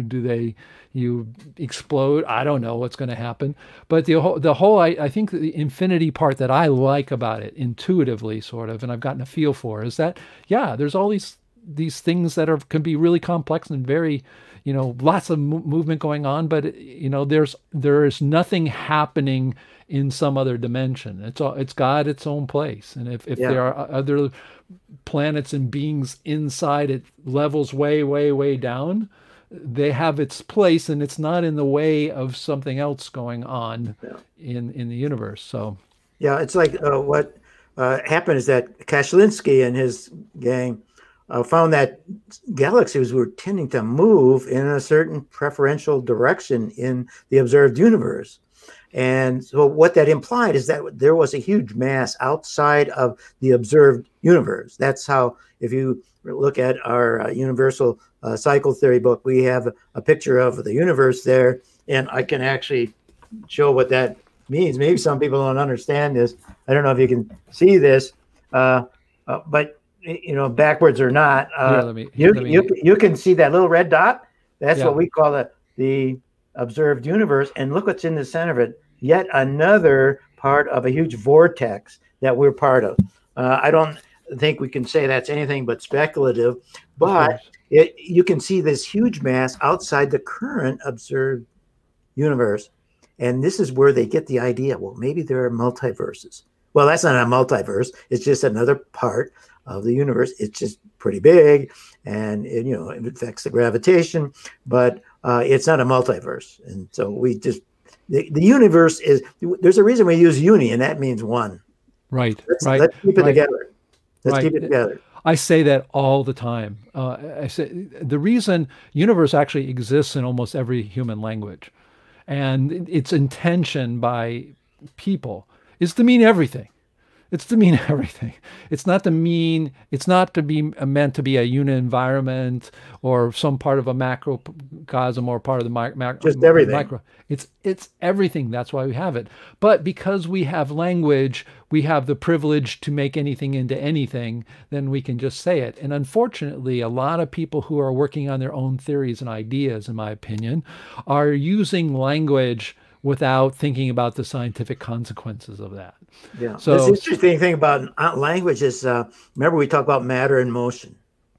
Every language has a noun and a verb in it, in the sentence.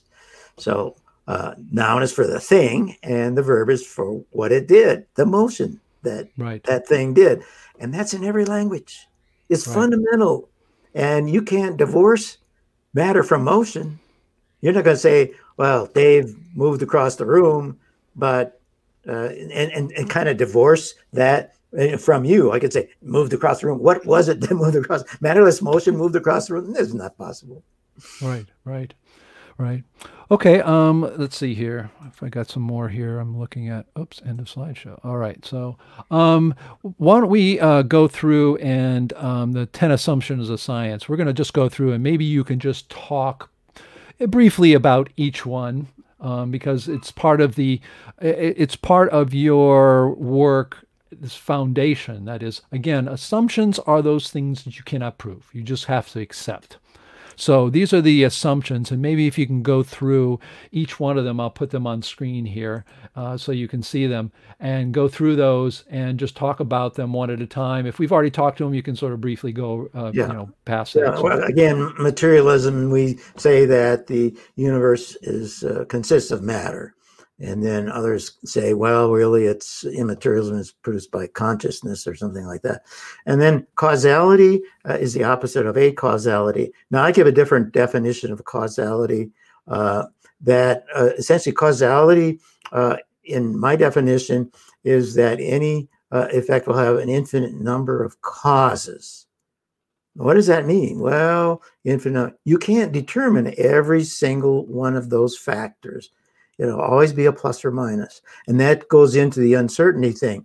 Remember, certainty was, certainty was one of the assumptions that the quantum mechanics folks use. So they have causes, A, B, C, and then they'll have D or something as probability.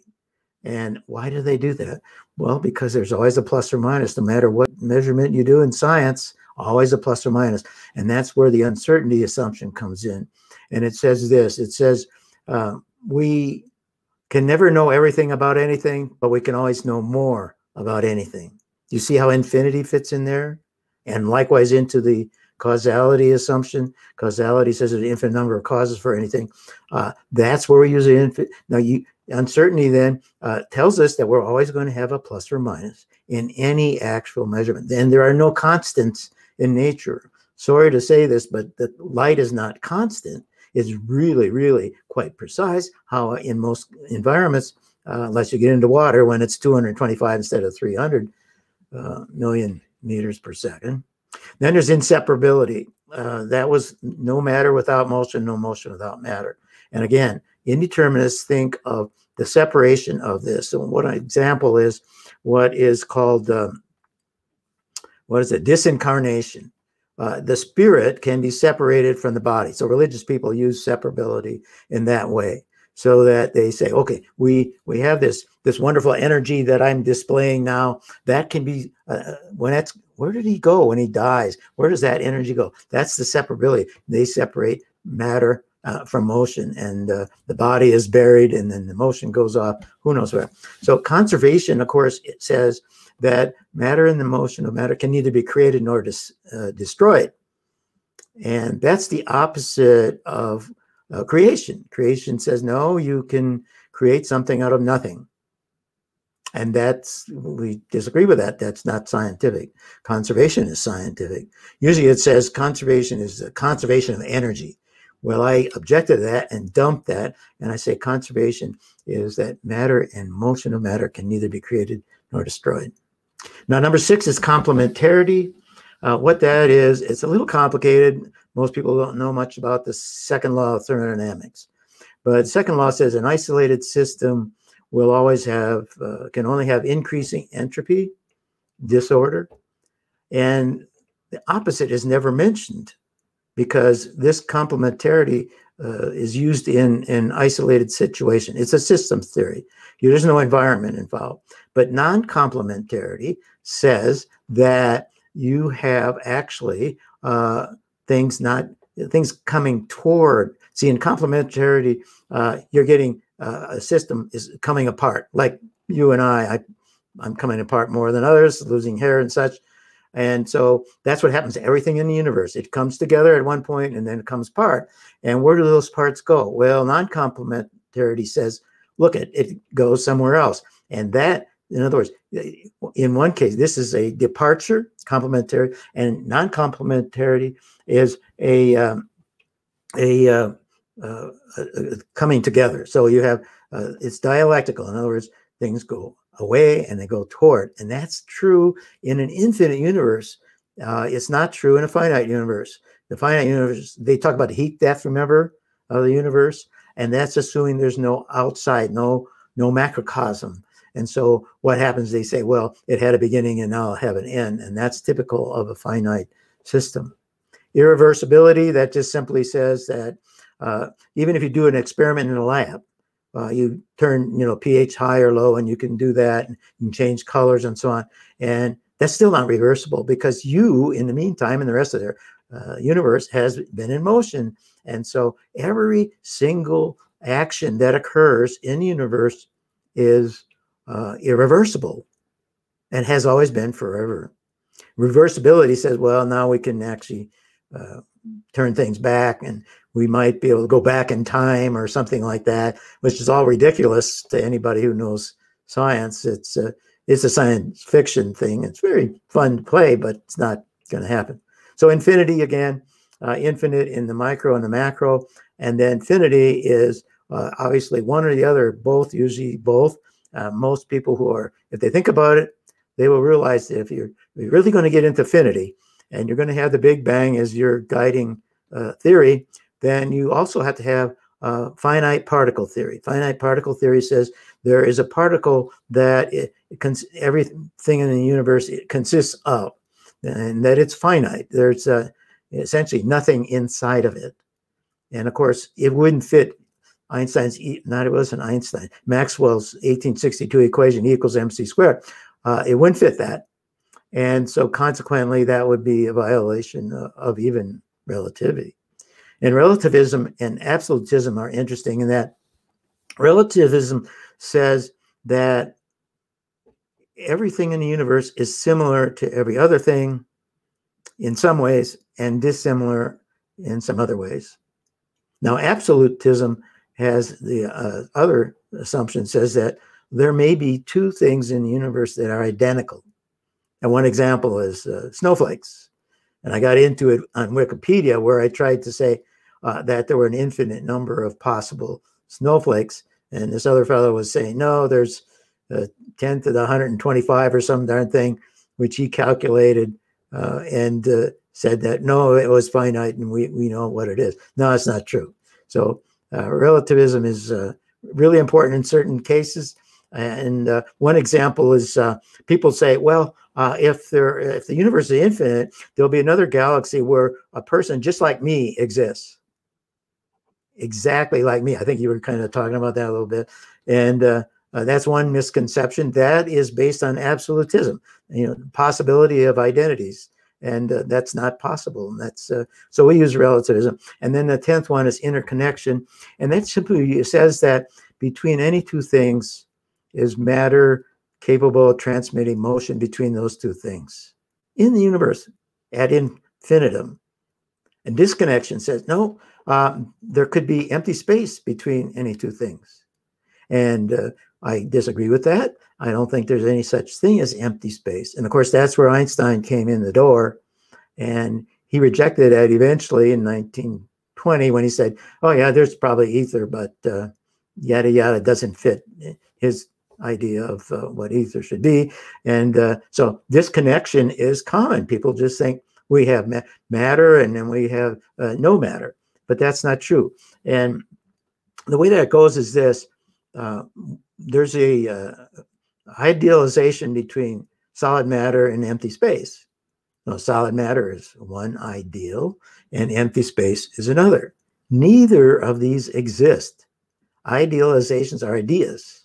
They don't exist. Everything in between exists. So everything shows some, like if you look at the atom, you'll see that it's 90% empty space, quote, because it's not really, but then it has some matter in it. So some people say, well, if you did this disconnection or this interconnection completely, you'd have a block universe, a universe that is solid matter. That's not true, because whenever you do, as Aristotle said, every time you split some piece of matter, you're going to find two things, two idealistic things. You're going to find some empty space and some matter. So if you continue to do that, you don't end up with solid matter, even within something in between every two things. It doesn't happen. What you have is a little bit of matter, more, you split it in two parts, you have matter and empty space, matter and empty space. They're idealizations. They help us understand. For example, you have a doorway and you can walk through that doorway. It has empty space, right? Well, we all know there's nitrogen there, oxygen. That's not true. So space just is weaker parts of the universe that allow the stronger parts to move through. That's all that is. Yeah, no, thank you so much for going through all those. Those they generate a lot of comments, and we do have people in what I call the green room here. So what I'm going to do is usually I go through some of the, I'll be going through some of the comments. This one, of course, is from somebody, my father, who actually follows you. So I figure I'd put this up here. He says, my main assumption is that the universe is made of objects that move. To disprove it, find one object that does not move. One might find one at one point in time, but the imbalance of the universe will cause it to move. So I think this seems to be an understanding of what you are saying about matter in motion, and all matter is in motion. Actually, the thing that you adopted from one of the philosophers before you, right? Yeah, well, Einstein had that. He was always talking that you had to know what your motion was in order to know anything about the universe. Everything was in motion, according to him. And if you study anything that you think is not in motion, you will find that, yep, that's why I use a univironment, because the thing itself might seem to be perfectly motionless, like that. I might be motionless, but not really, because there's all kinds of stuff inside me that's moving and all kinds of stuff outside that's moving. And if you use both, the microcosm and macrocosm, you won't have any you'll have a better understand of what we're saying about the whole universe being in motion. Right. Okay, I have people in the green room. If you are a person I want to come up and talk with or discuss or ask a question to Glenn, you can wave at me there. I know I see Nick Percival's here and Ian's here, James Keene. If any of you people want to come up and talk directly, you can. If you also want to do that, you can do that. All you have to do to talk with us live is to go to live.naturalphilosophy.org. You come into our green room. We have room for 10 people right now. We have 7, so we do have some people and some space available. Let me go through these. I know one of the questions. One of the things that people are talking about is ether. And I know I'm not an etherist myself, but of course you can't have light. There's a couple of things about light in general, right? Ether is one solution, a solution that people have for light. We have another one. It's waves of particles, okay, all traveling, in the same direction. But one of the problems with modern science is it talks about is the problem with Einstein, where you have light, but you don't have there's no physicality to it. Can you explain a little bit about the ether side of that? I'm going to be looking at some questions while you do that. Okay, one of the reasons Einstein throughout ether was the Michelson-Morley experiment in 1887. And what they did is they tried to measure the ether that the Earth was traveling through. And we know that the Earth goes 30 kilometers per second around ether, being stationary, which they assumed would actually have then the effect would be an ether wind, and they were trying to measure that. Of course, that never was true. What they were trying to do, see, what ether is actually entrained like the atmosphere of the Earth. It's entrained around the Earth. And so what they were trying to do is impossible. It was sort of like if you were measuring the jet stream in your basement or in your backyard, you're not going to get much. And there's a jet stream, of course, and that's higher up. And so the ether measurements that they did in Cleveland were essentially very close to zero. They were not zero. If you study it and especially if you study Bryant's work, you'll see that it was a little bit more. It wasn't 30 kilometers, though. The 30 kilometers was never achieved. The highest values were maybe 10 or so kilometers per second on Mount Wilson. And they did get that measurement. And now Einstein debated it because, remember, his whole theory depended on no ether. He believed the Michelson-Morley stuff. And that was his hypothesis, his postulate. And we've got lots of evidence. Sagnac is one example of an experiment that shows that there is ether. And there's many other experiments that prove that. But they're interpreted from the point of view of Einstein and relativity. And so they will use, for example, in Sagnac, they prove that ether, that light was not a classic particle. A classic particle, of course, its motion declines with distance. Like you throw a baseball, it slows down, right? So that's not what happened in Sagnac's experiment. Sagnac's experiment just said it's a medium by which the light motion is transferred. And that's exactly what happened. And the folks in relativity tried to excuse that. And Einstein excused it with 8 ad hocs that were used to essentially talk about his untired light theory. Now, remember, tired light theory was used by some people, including Hubble, to say that, well, the cosmological, the galactic redshift was a result of tired light. They didn't have a mechanism for that, so they got kicked out, and of course in favor of Einstein. And he has this untired light theory, and so these 8 ad hocs. You know, an ad hoc is an add-on to a theory to save it. He's got 8 of them. I list them in the book, Infinite Universe Theory, and it's really neat because, you know, remember, it doesn't slow down. Yeah. And it is a massless particle. It has nothing in it, and it travels through a massless environment. Macrocosm is massless. And so it's really miraculous.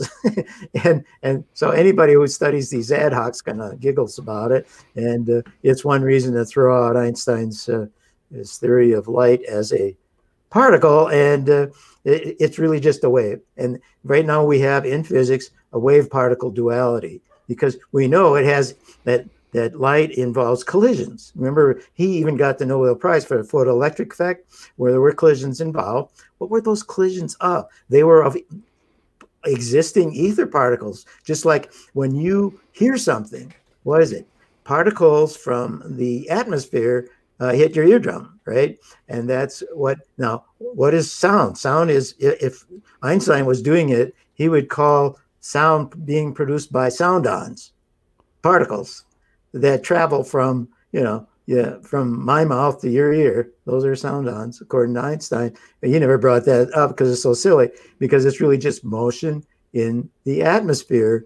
And that's what it is. And light is the same way. And I know a lot of people still don't believe in ether, but I actually, in my Infinite Universe Theory book, I calculated its mass. It is so tiny, 10 to the minus 47 grams. I calculated also that there are 10 to the 20 ether particles in an electron. Mm. Just think about how small that is. No wonder we haven't been able to detect it directly, and I'm not even sure we'll be able to do it directly. It's all by inference, like through the Sagnac experiment and so on. No. Well, there is. The only thing I will say on this side is that there is another. My father in 2015 came up with a way to make waves, but it's not from one particle. So it's not a particle. That's the problem with photons. Photons, of course, Newton said they'd have to be different sizes to, to move to create frequency. But if you have waves of particles, of course, you can create any types of things. In fact, that's what we do in the digital world. So there is the idea that it's that, for instance, Signac proves ether. It proves that there needs to be a physical medium, but there is I believe, a second way you can do that. But I think the most important thing is that we need to understand that you can't have, stuff, for instance, going on forever. This idea that light just goes on and just continues to move forever because there's nothing in the way. That's what we think is happening with the Pioneer spacecraft, Yeah, right? right, The right. Pioneer, it's out in space. There's just nothing there. It will go, and if it doesn't hit anything, it's just going to go or till the end of the universe, hit the edge of the universe and fall on the turtle's back. I'm just kidding. Well, that's why one of the ad hocs, of course, is just this, that light travels forever, Right, and it is untired. And, right, everything in the universe gets tired, like you and I, and a car runs out of gas, and, baseball doesn't go forever. Why is that? Well, because it runs into something, right? right, But he hypothesized essentially perpetual motion with his theory of this particle. Now motion in a medium, that's different, because there is no perpetual motion involved there. But in the case of the particle, that's what it was. And so he was in the patent office. That was interesting. Had he applied for a patent for this process, he himself, when he was younger, would have thrown it out, because right. automatically, if you say you've got a perpetual motion machine, gone. They don't even look at it, because they know that that's not possible because of the second law of thermodynamics. Right, right, right. So I'm going to take a look at a statement here. It's let me get this a little so we can see it a little bit better. I just want to, I know sort of what you would be saying about it. This is the universe really expanding, or is energy simply making more and more complex patterns through which light must pass? And again, I think one of the things about just looking at it, it's a mixing again of terminology where it's not consupponable, right? I mean, this kind of statement. Yeah, is the universe expanding? Remember, the expansion depends on Einstein's 8 ad hocs. In other words, that light travels through perfectly empty space. Nothing happens to it. There's no redshift. It doesn't lose any energy. But we know that it loses energy. Remember the cosmological redshift. So it does lose energy. And energy in this way is calculated as a matter in the motion of matter. And the way this is something new that I haven't really included elsewhere. Maybe it's in infinite universe theory. But I just think that to expect waves to reproduce themselves 100% perfectly, not going to happen. And that's where the energy is lost. So, and the only way it can go is to have longer wavelengths. That's what we're seeing with the cosmological redshift. And so that is so now, as far as energy, I think this fellow is talking about energy simply is energy. Making more. Energy can't make anything. Yeah, that's what I'm saying. Yeah, energy can't make stuff. See, the universe is already there. It's infinite, and it's moving around and so on. We're calculating the energy and so on. So, but remember, that's where dark energy was invented. It was invented to have enough motion to produce the Big Bang, you see. And the Big Bang, the universe is not expanding. And that you have to read infinite universe theory to understand that more thoroughly.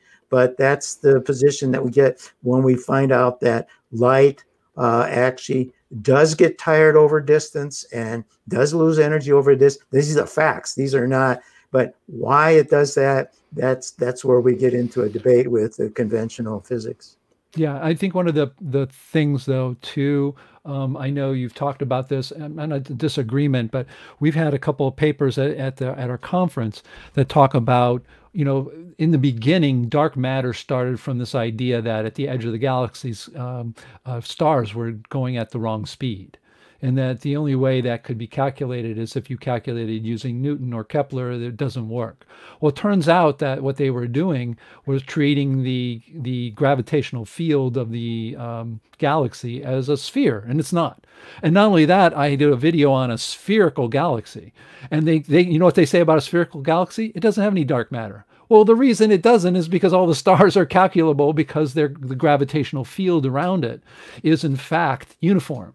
Whereas if we know for a fact, if you try to put something in orbit around a potato-like asteroid, you're not going around a sphere. It's not a spherical gravity, right? I mean, it would be like saying the Earth and the Moon at a distance is the same as one. No, we know very much about that.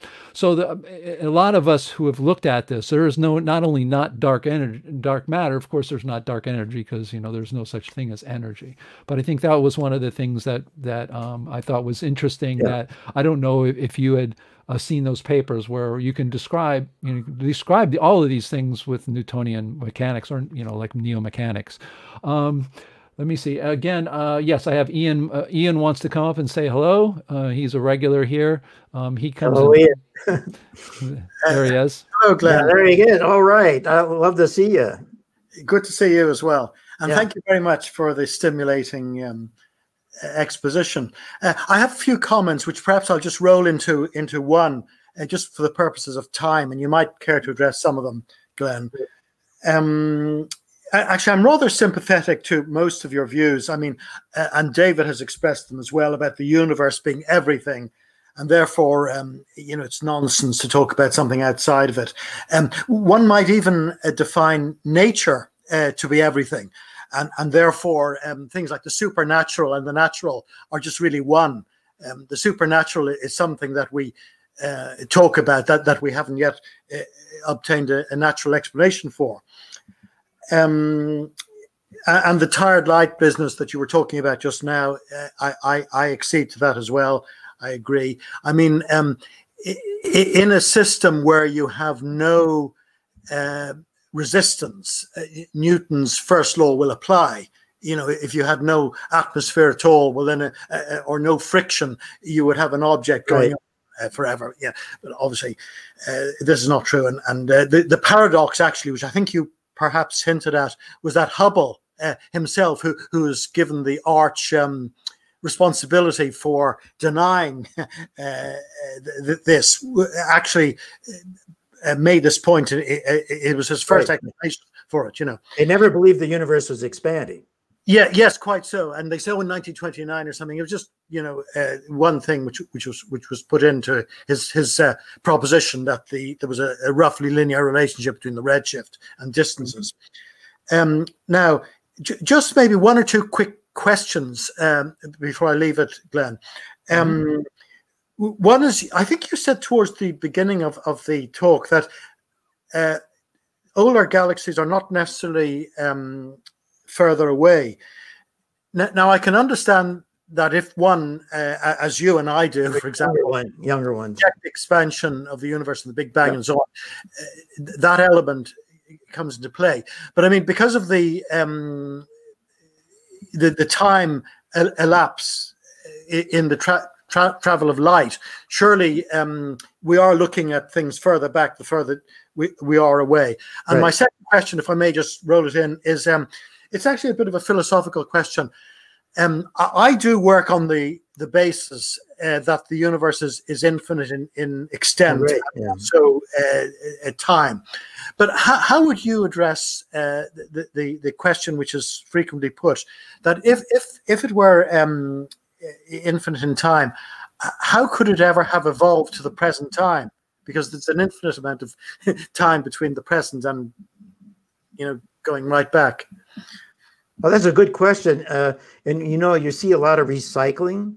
For example, in the galaxy, we have in the so-called empty space that Einstein didn't really know about at that time, a lot of hydrogen, there's helium, and there's tons of other things. Like there's gold, platinum, uranium, all these elements, from supernova explosions and so on. Those had to occur long time ago. You know, it takes a long time and they're ubiquitous throughout the galaxy as far as we can tell. And I'm sure between the intergalactic regions, there'll be stuff too. Now, everything in the universe has a beginning and an end, okay? In everything, every separate portion, XYZ portion, like you and I, we have a beginning, we have an end, and the Earth has a beginning and have an end, and the galaxy likewise. And that's kind of interesting. I used to think there was some one microcosm that continually recycled, but I don't think there's any evidence for that. It's true that a lot of the galaxies look very similar. And by the way, when you mentioned about the actual thing is that spiral galaxies are seen out 13 billion light years. Spiral galaxies like ours took 13 billion years to form.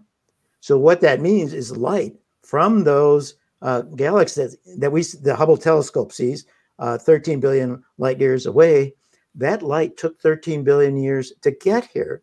So at the bare minimum, the universe would have to be 26 billion 26 billion years old. And of course, it's infinite, so you can go on with this all you want, but that's just a simple thing. Now, when we get the Webb telescope, that's going to go up one of these days, we're going to see even more universe.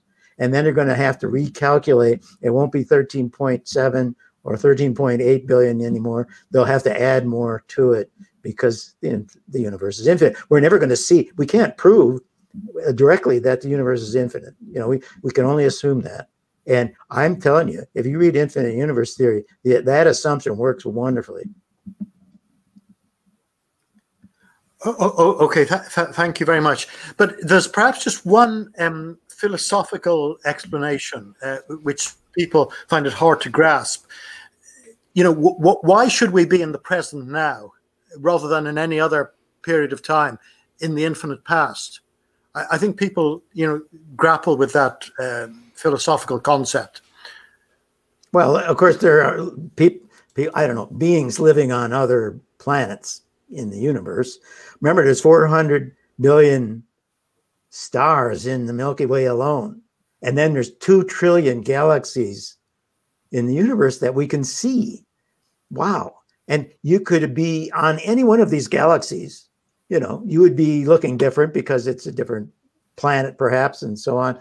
But that just happens to be. We happen to be where we're nothing special. In other words, you might say, well, why are we here at this time and so on? Well, we aren't special. There are trillions of living beings in the universe, and they aren't all on the Earth. Rather likely, yes, because of the sheer number. Yeah. Yeah. Okay. Well, thank you very much, Glenn. Yeah, well, thank you for asking questions. Yeah, no, that's great. Ian's a really great mind. I enjoy bringing him on. He also saves me once in a while. Well, save me once in a while because people are shy, and there's nothing shy about him. But that's great. Yeah, I think the other thing that's really, really mind blowing to people, it was to me when I first heard it, but I believe it 100%. Is there no two things are the same, right? Not even two electrons, if you're an etherist, no two etherist particles, whatever it is, nothing is the same. And that just, it doesn't jibe well with people. And when was that something that you got from another philosopher, or was that something that you came up in your own work? It was in my own work. I remember I invented the Simon coefficient, the similarity coefficient for doing volcanic ash correlations. What we would do from volcanoes such as the one that was at Mount Mazama, Crater Lake in Oregon, we would look at the volcanic ash and determine, we put the samples in the nuclear reactor. That's my physics background. We use a nuclear reactor to make these samples radioactive, and we would be able to measure all these trace elements. And we could compare them, and what people were using for comparisons weren't quite right. So I invented this equation, which actually essentially said, okay, if something's perfectly identical, it gives you a value of 1.00. And if it's perfectly different, it gives you a value of 0.00. None of the analyses I ever had comparing anything with anything else ever came close to 1.00. And the closest we could get, take 2 samples from the same volcano, we would get 0.95. Mm-hmm. And we would, now some people have improved the methods and they could get closer to 0.98, but you never get to 1.00. And that's because no two things in the universe are identical. And remember, the snowflake thing is probably a really good example of that. And people still, I think part of it, here's something before I forget it. I think what people do with the snowflake one is this. Let's just look at it this way. They're going to look at it's made from what, oxygen and hydrogen, I mean, water, yeah, H2O, right? Yeah. So let's just say they go down to that part of that level of the universe only. Then they're going to say, okay, there's this many atoms that we can fit in this sort of space, and therefore the combinatorics of those are going to be this way. There's some sort of rules that they do it, and they come to the conclusion you could probably come up with some equation that would give you those what you would say would be all the combinatorics of that, right? It would be a human. But the problem with that is that the atoms themselves, the electrons, the nucleons, whatever you call whatever happens, those little pieces down below, those aren't equal either. And so in reality, if you could calculate all the combinatorics and believe in your mind that those are the number of those things are finite. It's sort of like a Legos, right? You can put Legos together in so many ways. But the problem even with Legos is that the pieces of those are different and are changing all the time. Right.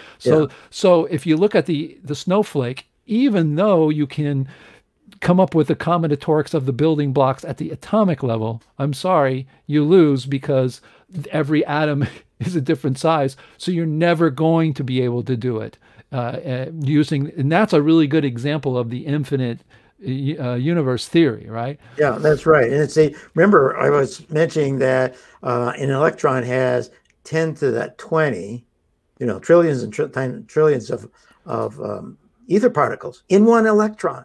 Now you're trying to tell me that, you have a snowflake that's identical. You also have to tell me that the orientation of each of the water molecules has to be identical for two to be the same. And also you have to tell me that there's no water in the surroundings that continually enters the snowflake and goes out. We all know that. You know what happens to a beautiful snowflake? Within minutes, it can just kind of collapse. And so that's what happens. And is there an environment in which a snowflake could exist can that environment, that macrocosm, not have any water in it? I don't think so. Right. It's not possible. Right. Here's oops. Oh, this is good. I wasn't supposed to put this up. I missed it. This is good, intelligent people like Dan Clay. I just want to put that up for you. The intelligent part. Really, I always appreciate that. Yes. Yeah. Okay. We're on the extreme fringe of what is considered right in physics, and so it's always great to have comments like that. Yeah, no, I put that up there just to, it's very true. That's why I'm having you on here, because your work is phenomenal. Here's an interesting question. Does Glenn think endless means the same as infinite? Well, I suppose. I don't know what you mean endless of. That's sort of a thing. So, but remember, there can't be any end to the universe, because it's sort of like, remember in the old days when they were talking about, the Earth is flat and you'll eventually hit dragons there or something. We're not at that stage where we're finally going to realize the universe is infinite, and when there's nothing at the end of endless. There's nothing at the end of the universe. Yes. The universe just goes on. It's not possible. Just think about it. Be logical. It can't end anywhere. Yeah. I mean, I think the part of it is, I always thought if it did, you get to the end, you would fall apart, because if you are the making up of all the microcosms below you, keeping you what you are for the time you are, in the motion that keeps you what you are. Yeah. If you get to a place where these things are no longer there, these things will, things will break down. The same thing would happen inside of you if for some reason there was an edge to it. That's why univironment is so important, because univironment always says there's a microcosm and a macrocosm. Right. There's always a macrocosm. So you can't go to the end of the universe and find empty space. It's not possible. There's always space. That space is always filled with matter. Okay, I have anybody else in the green room here, because I do see Nick Percival. Did you want to come on and say hello? Or if not, how about James Keene? You're there as well. If you do want to say something, you'll need to, I don't hear any microphones from James Keene. Did you want to come on and say anything, or you're good? No, I think he looks good. He's cool. And Nick, I don't know. Did you want to come on and see? Wave your hand if you want to say. Okay, I need you to get you off your mute because you're unmuted, but nothing's coming out of your microphone. We're not hearing you because so you're going to have to get your check on your computer there. It says, sorry about that, Nick. Give it a shot. I mean, I'll bring you up. If I bring you up, we're not going to hear you. So let me see. Say something. 1, 2, 3. 1, 2, 3. Oh, Hey, there he Nick, is. how There are we you got him. doing? Yeah, Okay. Great to have you, Nick. yeah. It's very interesting. After I graduated from Harvard with a degree in physics, and for some time after that, my only inputs were mainstream physics. Right. That's the only thing I ever heard of. In fact, they taught me special relativity, but didn't even mention the twin paradox. There was no hint that anybody in the entire world had ever questioned relativity. So for a long time, seeing rather obvious problems with special relativity, I just studied this on my own because I just thought, hey, I can understand physics and math. I've always done that, but I don't understand this. So I spent many decades in the dark thinking about it, and came up, and I wasn't trying to be philosophical. I came up with much of the same conclusions that you did without even trying to be a philosopher. It just, It's great we were on the same page there. Yeah. But I do have a few comments about maybe the use of words, because one can say one thing and the listener can hear something else. So I'll start off with a simple example. You were talking about free will, and I agree. I'm in the same camp of you regarding determinism and causality. So I think everyone has free will, but I came to the conclusion that if you stand before something and try to choose good versus evil, your decision must be predetermined. It doesn't hang in the balance. There's no choice that's made at that. You have your own idea. It's predetermined. Right. And years later, I found that Bertrand Russell had come to the same conclusion, and he stated it as free will requires predetermination, because if you choose something that's not predictable from your current state, then that means something is getting in the way of your choosing what's your will to choose. So there is free will, but it's different than what everyone kind of thinks of as free will. Yeah, a lot of people have done that, and they have different definitions for free will and so on. And there's what they call compatibilists or whatever. And they have, mine is very simple. I'm just an old farm kid, and everything has a cause, and that would involve everything in my brain. So that's pretty simple. You can never prove this, of course, and the debates go on forever. I remember I was in college, and we used to have dorm debates and the scientists would be anti-free will, and then the sociology guys were into free will stuff, except for the psychologists. The psychologists, it's interesting, they're very much into determinism. They're not into free will. So I just find it's sort of an interminable debate, and I don't find it useful to talk about. Right. The word. Yeah, I would just bring up that the word can mean different things. Oh yeah, right. Some people think it's an illusion. I don't know what an illusion is. That's magic for me, and so I just use straight old determinism, causes, effects, and sorry, that's just the way I am. Now, we talked about space-time, and this is an area that I've studied for 50 years, so I wanted to make a comment.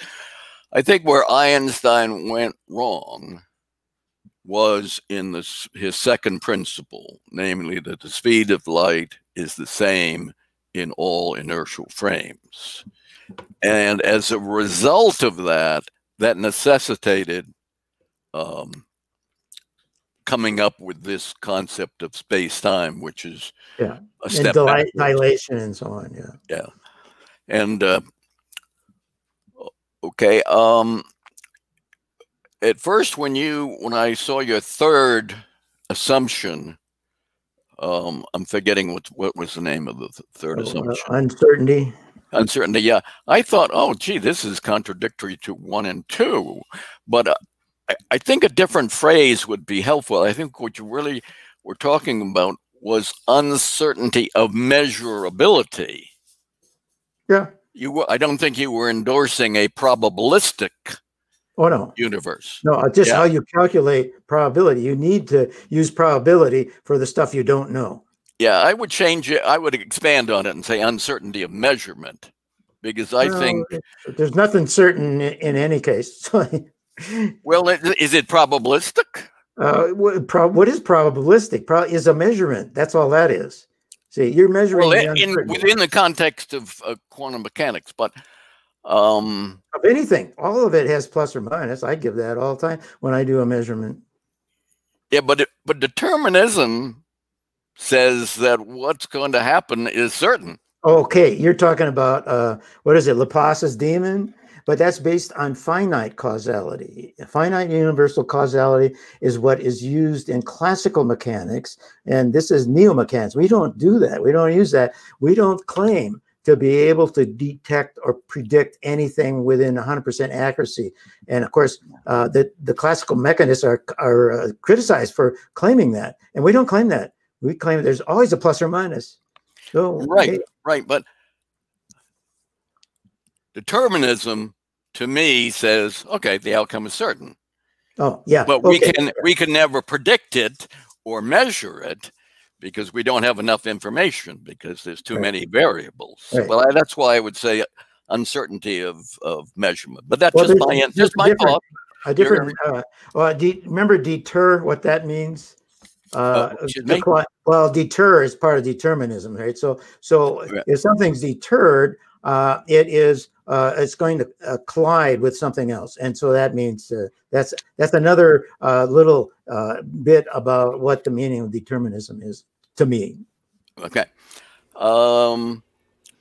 Regarding, you put down relativism versus absolutism, and I think a lot of listeners will say you're endorsing Einstein's relativity.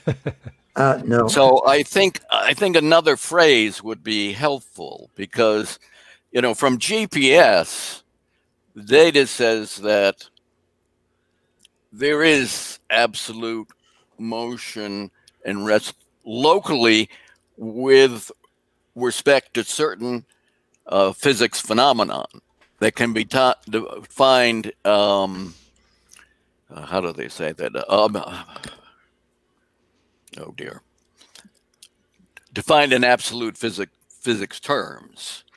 So I think you get away from endorsing relativity.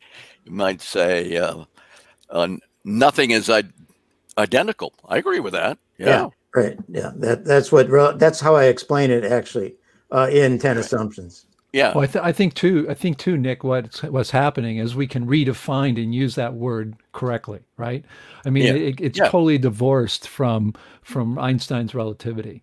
And so, but I'm going to step in here, but I do want to say for everyone that if you haven't checked it out, you can check out Nick. He's got his, let me put it here. You have his channel, which you have over 200 subscribers now, Nick.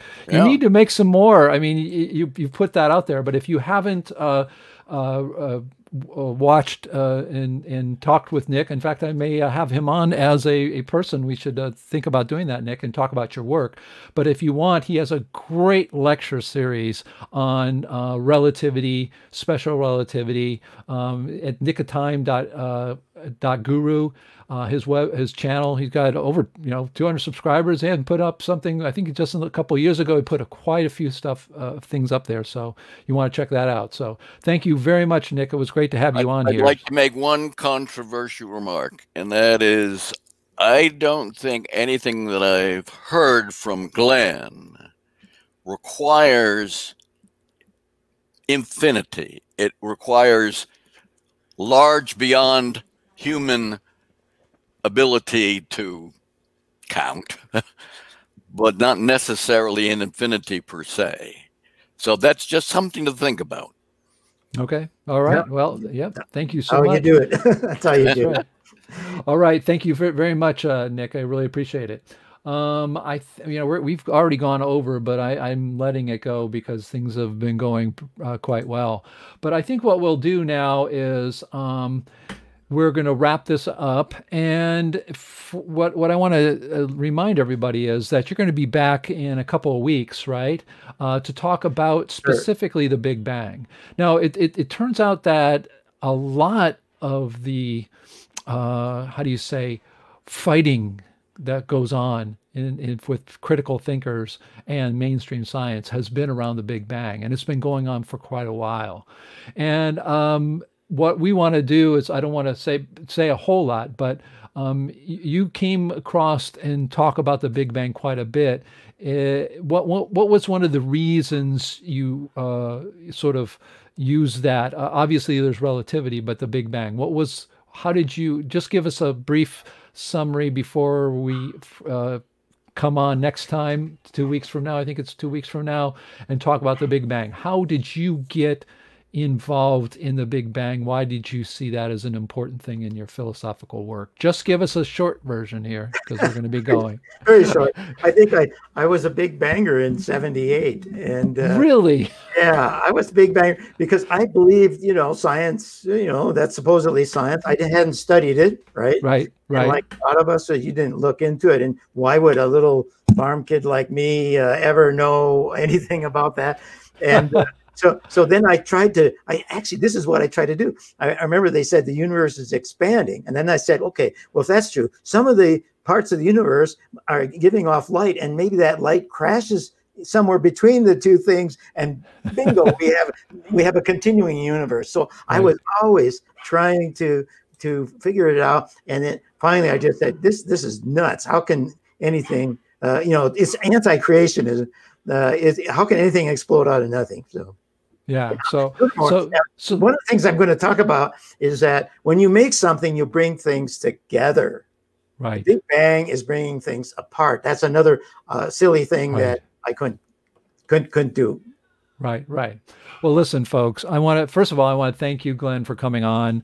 There's a whole new audience out there, and I felt very necessary to have you out. It's also good to see people like, Nick and Ian and other people who have been around a little bit, my father as well. You do have a history within the dissident community, which is quite strong. You've changed. I know you were out there when I first met you in the early 2000s at the NPA conferences, really out there evangelizing in some sense the idea of, first of all, philosophy and the use of our words and the use what those things mean in the philosophical meaning. And so, I mean, in my opinion, you've like I said, you don't need to do anything else in your life, because you've given us quite a great body of work and put a lot of things together. I think the other thing too that impresses me so much is your basis in philosophy as well. Today and age, you don't have to have a degree in it, because to me, I don't care. In my movie, I say it. It took me 8 years in my movie to come up with this phrase. Don't tell. I don't know. Let's see. It's not who you are, it's what you say. And so, and that's really what it comes down to. To me, I don't care if you're a janitor working somewhere and you say amazing things, or whether you have a PhD from MIT. I think it's most important to what you've given the world. You spent a lot of time for a farm boy on this stuff, and we really, I want to thank you very much, and it's a good thing you're around. And I do want to put one thing in your head I would like you to think about seriously, because we are starting to put together, we have real online software that the CMPS is licensing. It's not a whole lot, it's a couple $100 a year, but that allows you to teach.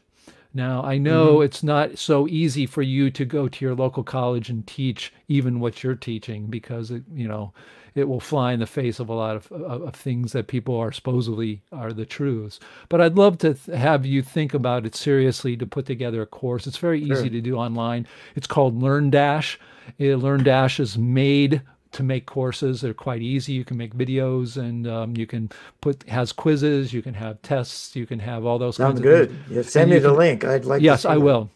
Yeah, And so I just think that's what you need to do to the world, because it's one thing to read it in a book. It's another thing to have you teach. And today and age, I don't know if you know, but universities, all the best ones in the world, are doing it online.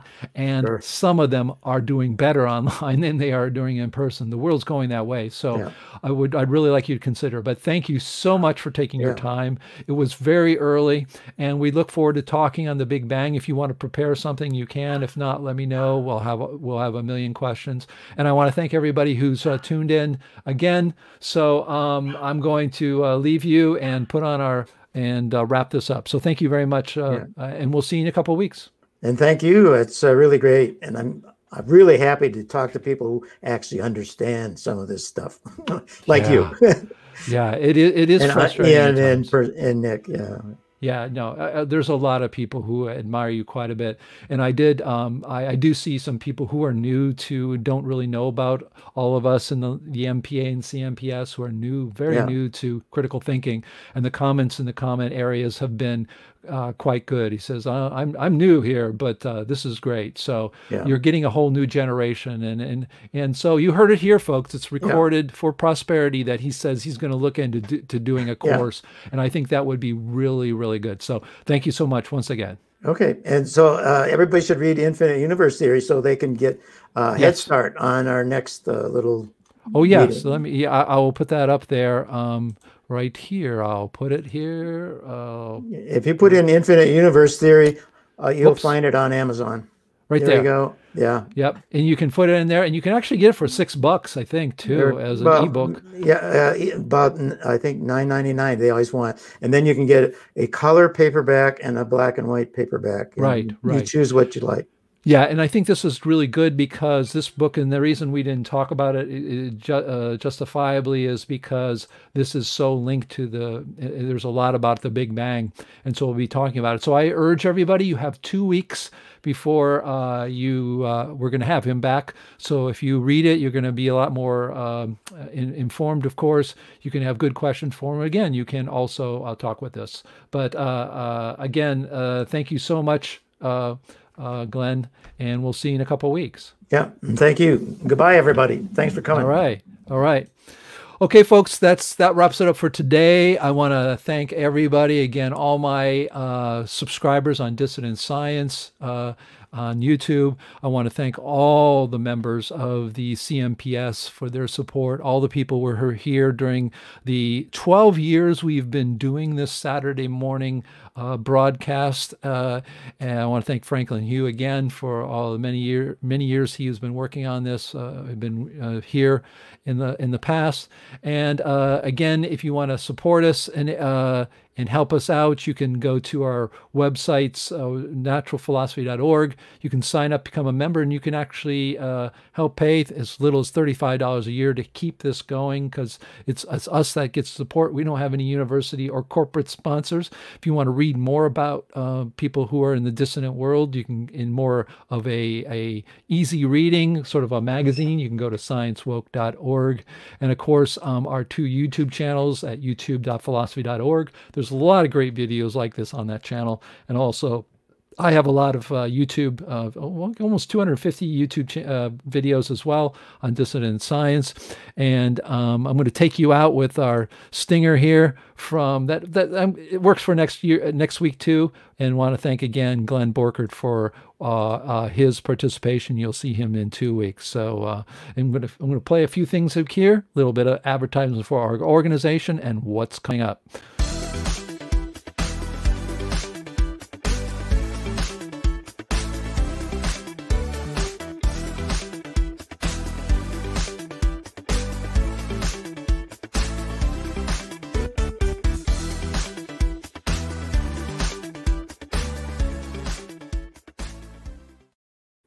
and a little bit about our organization, the CNPS.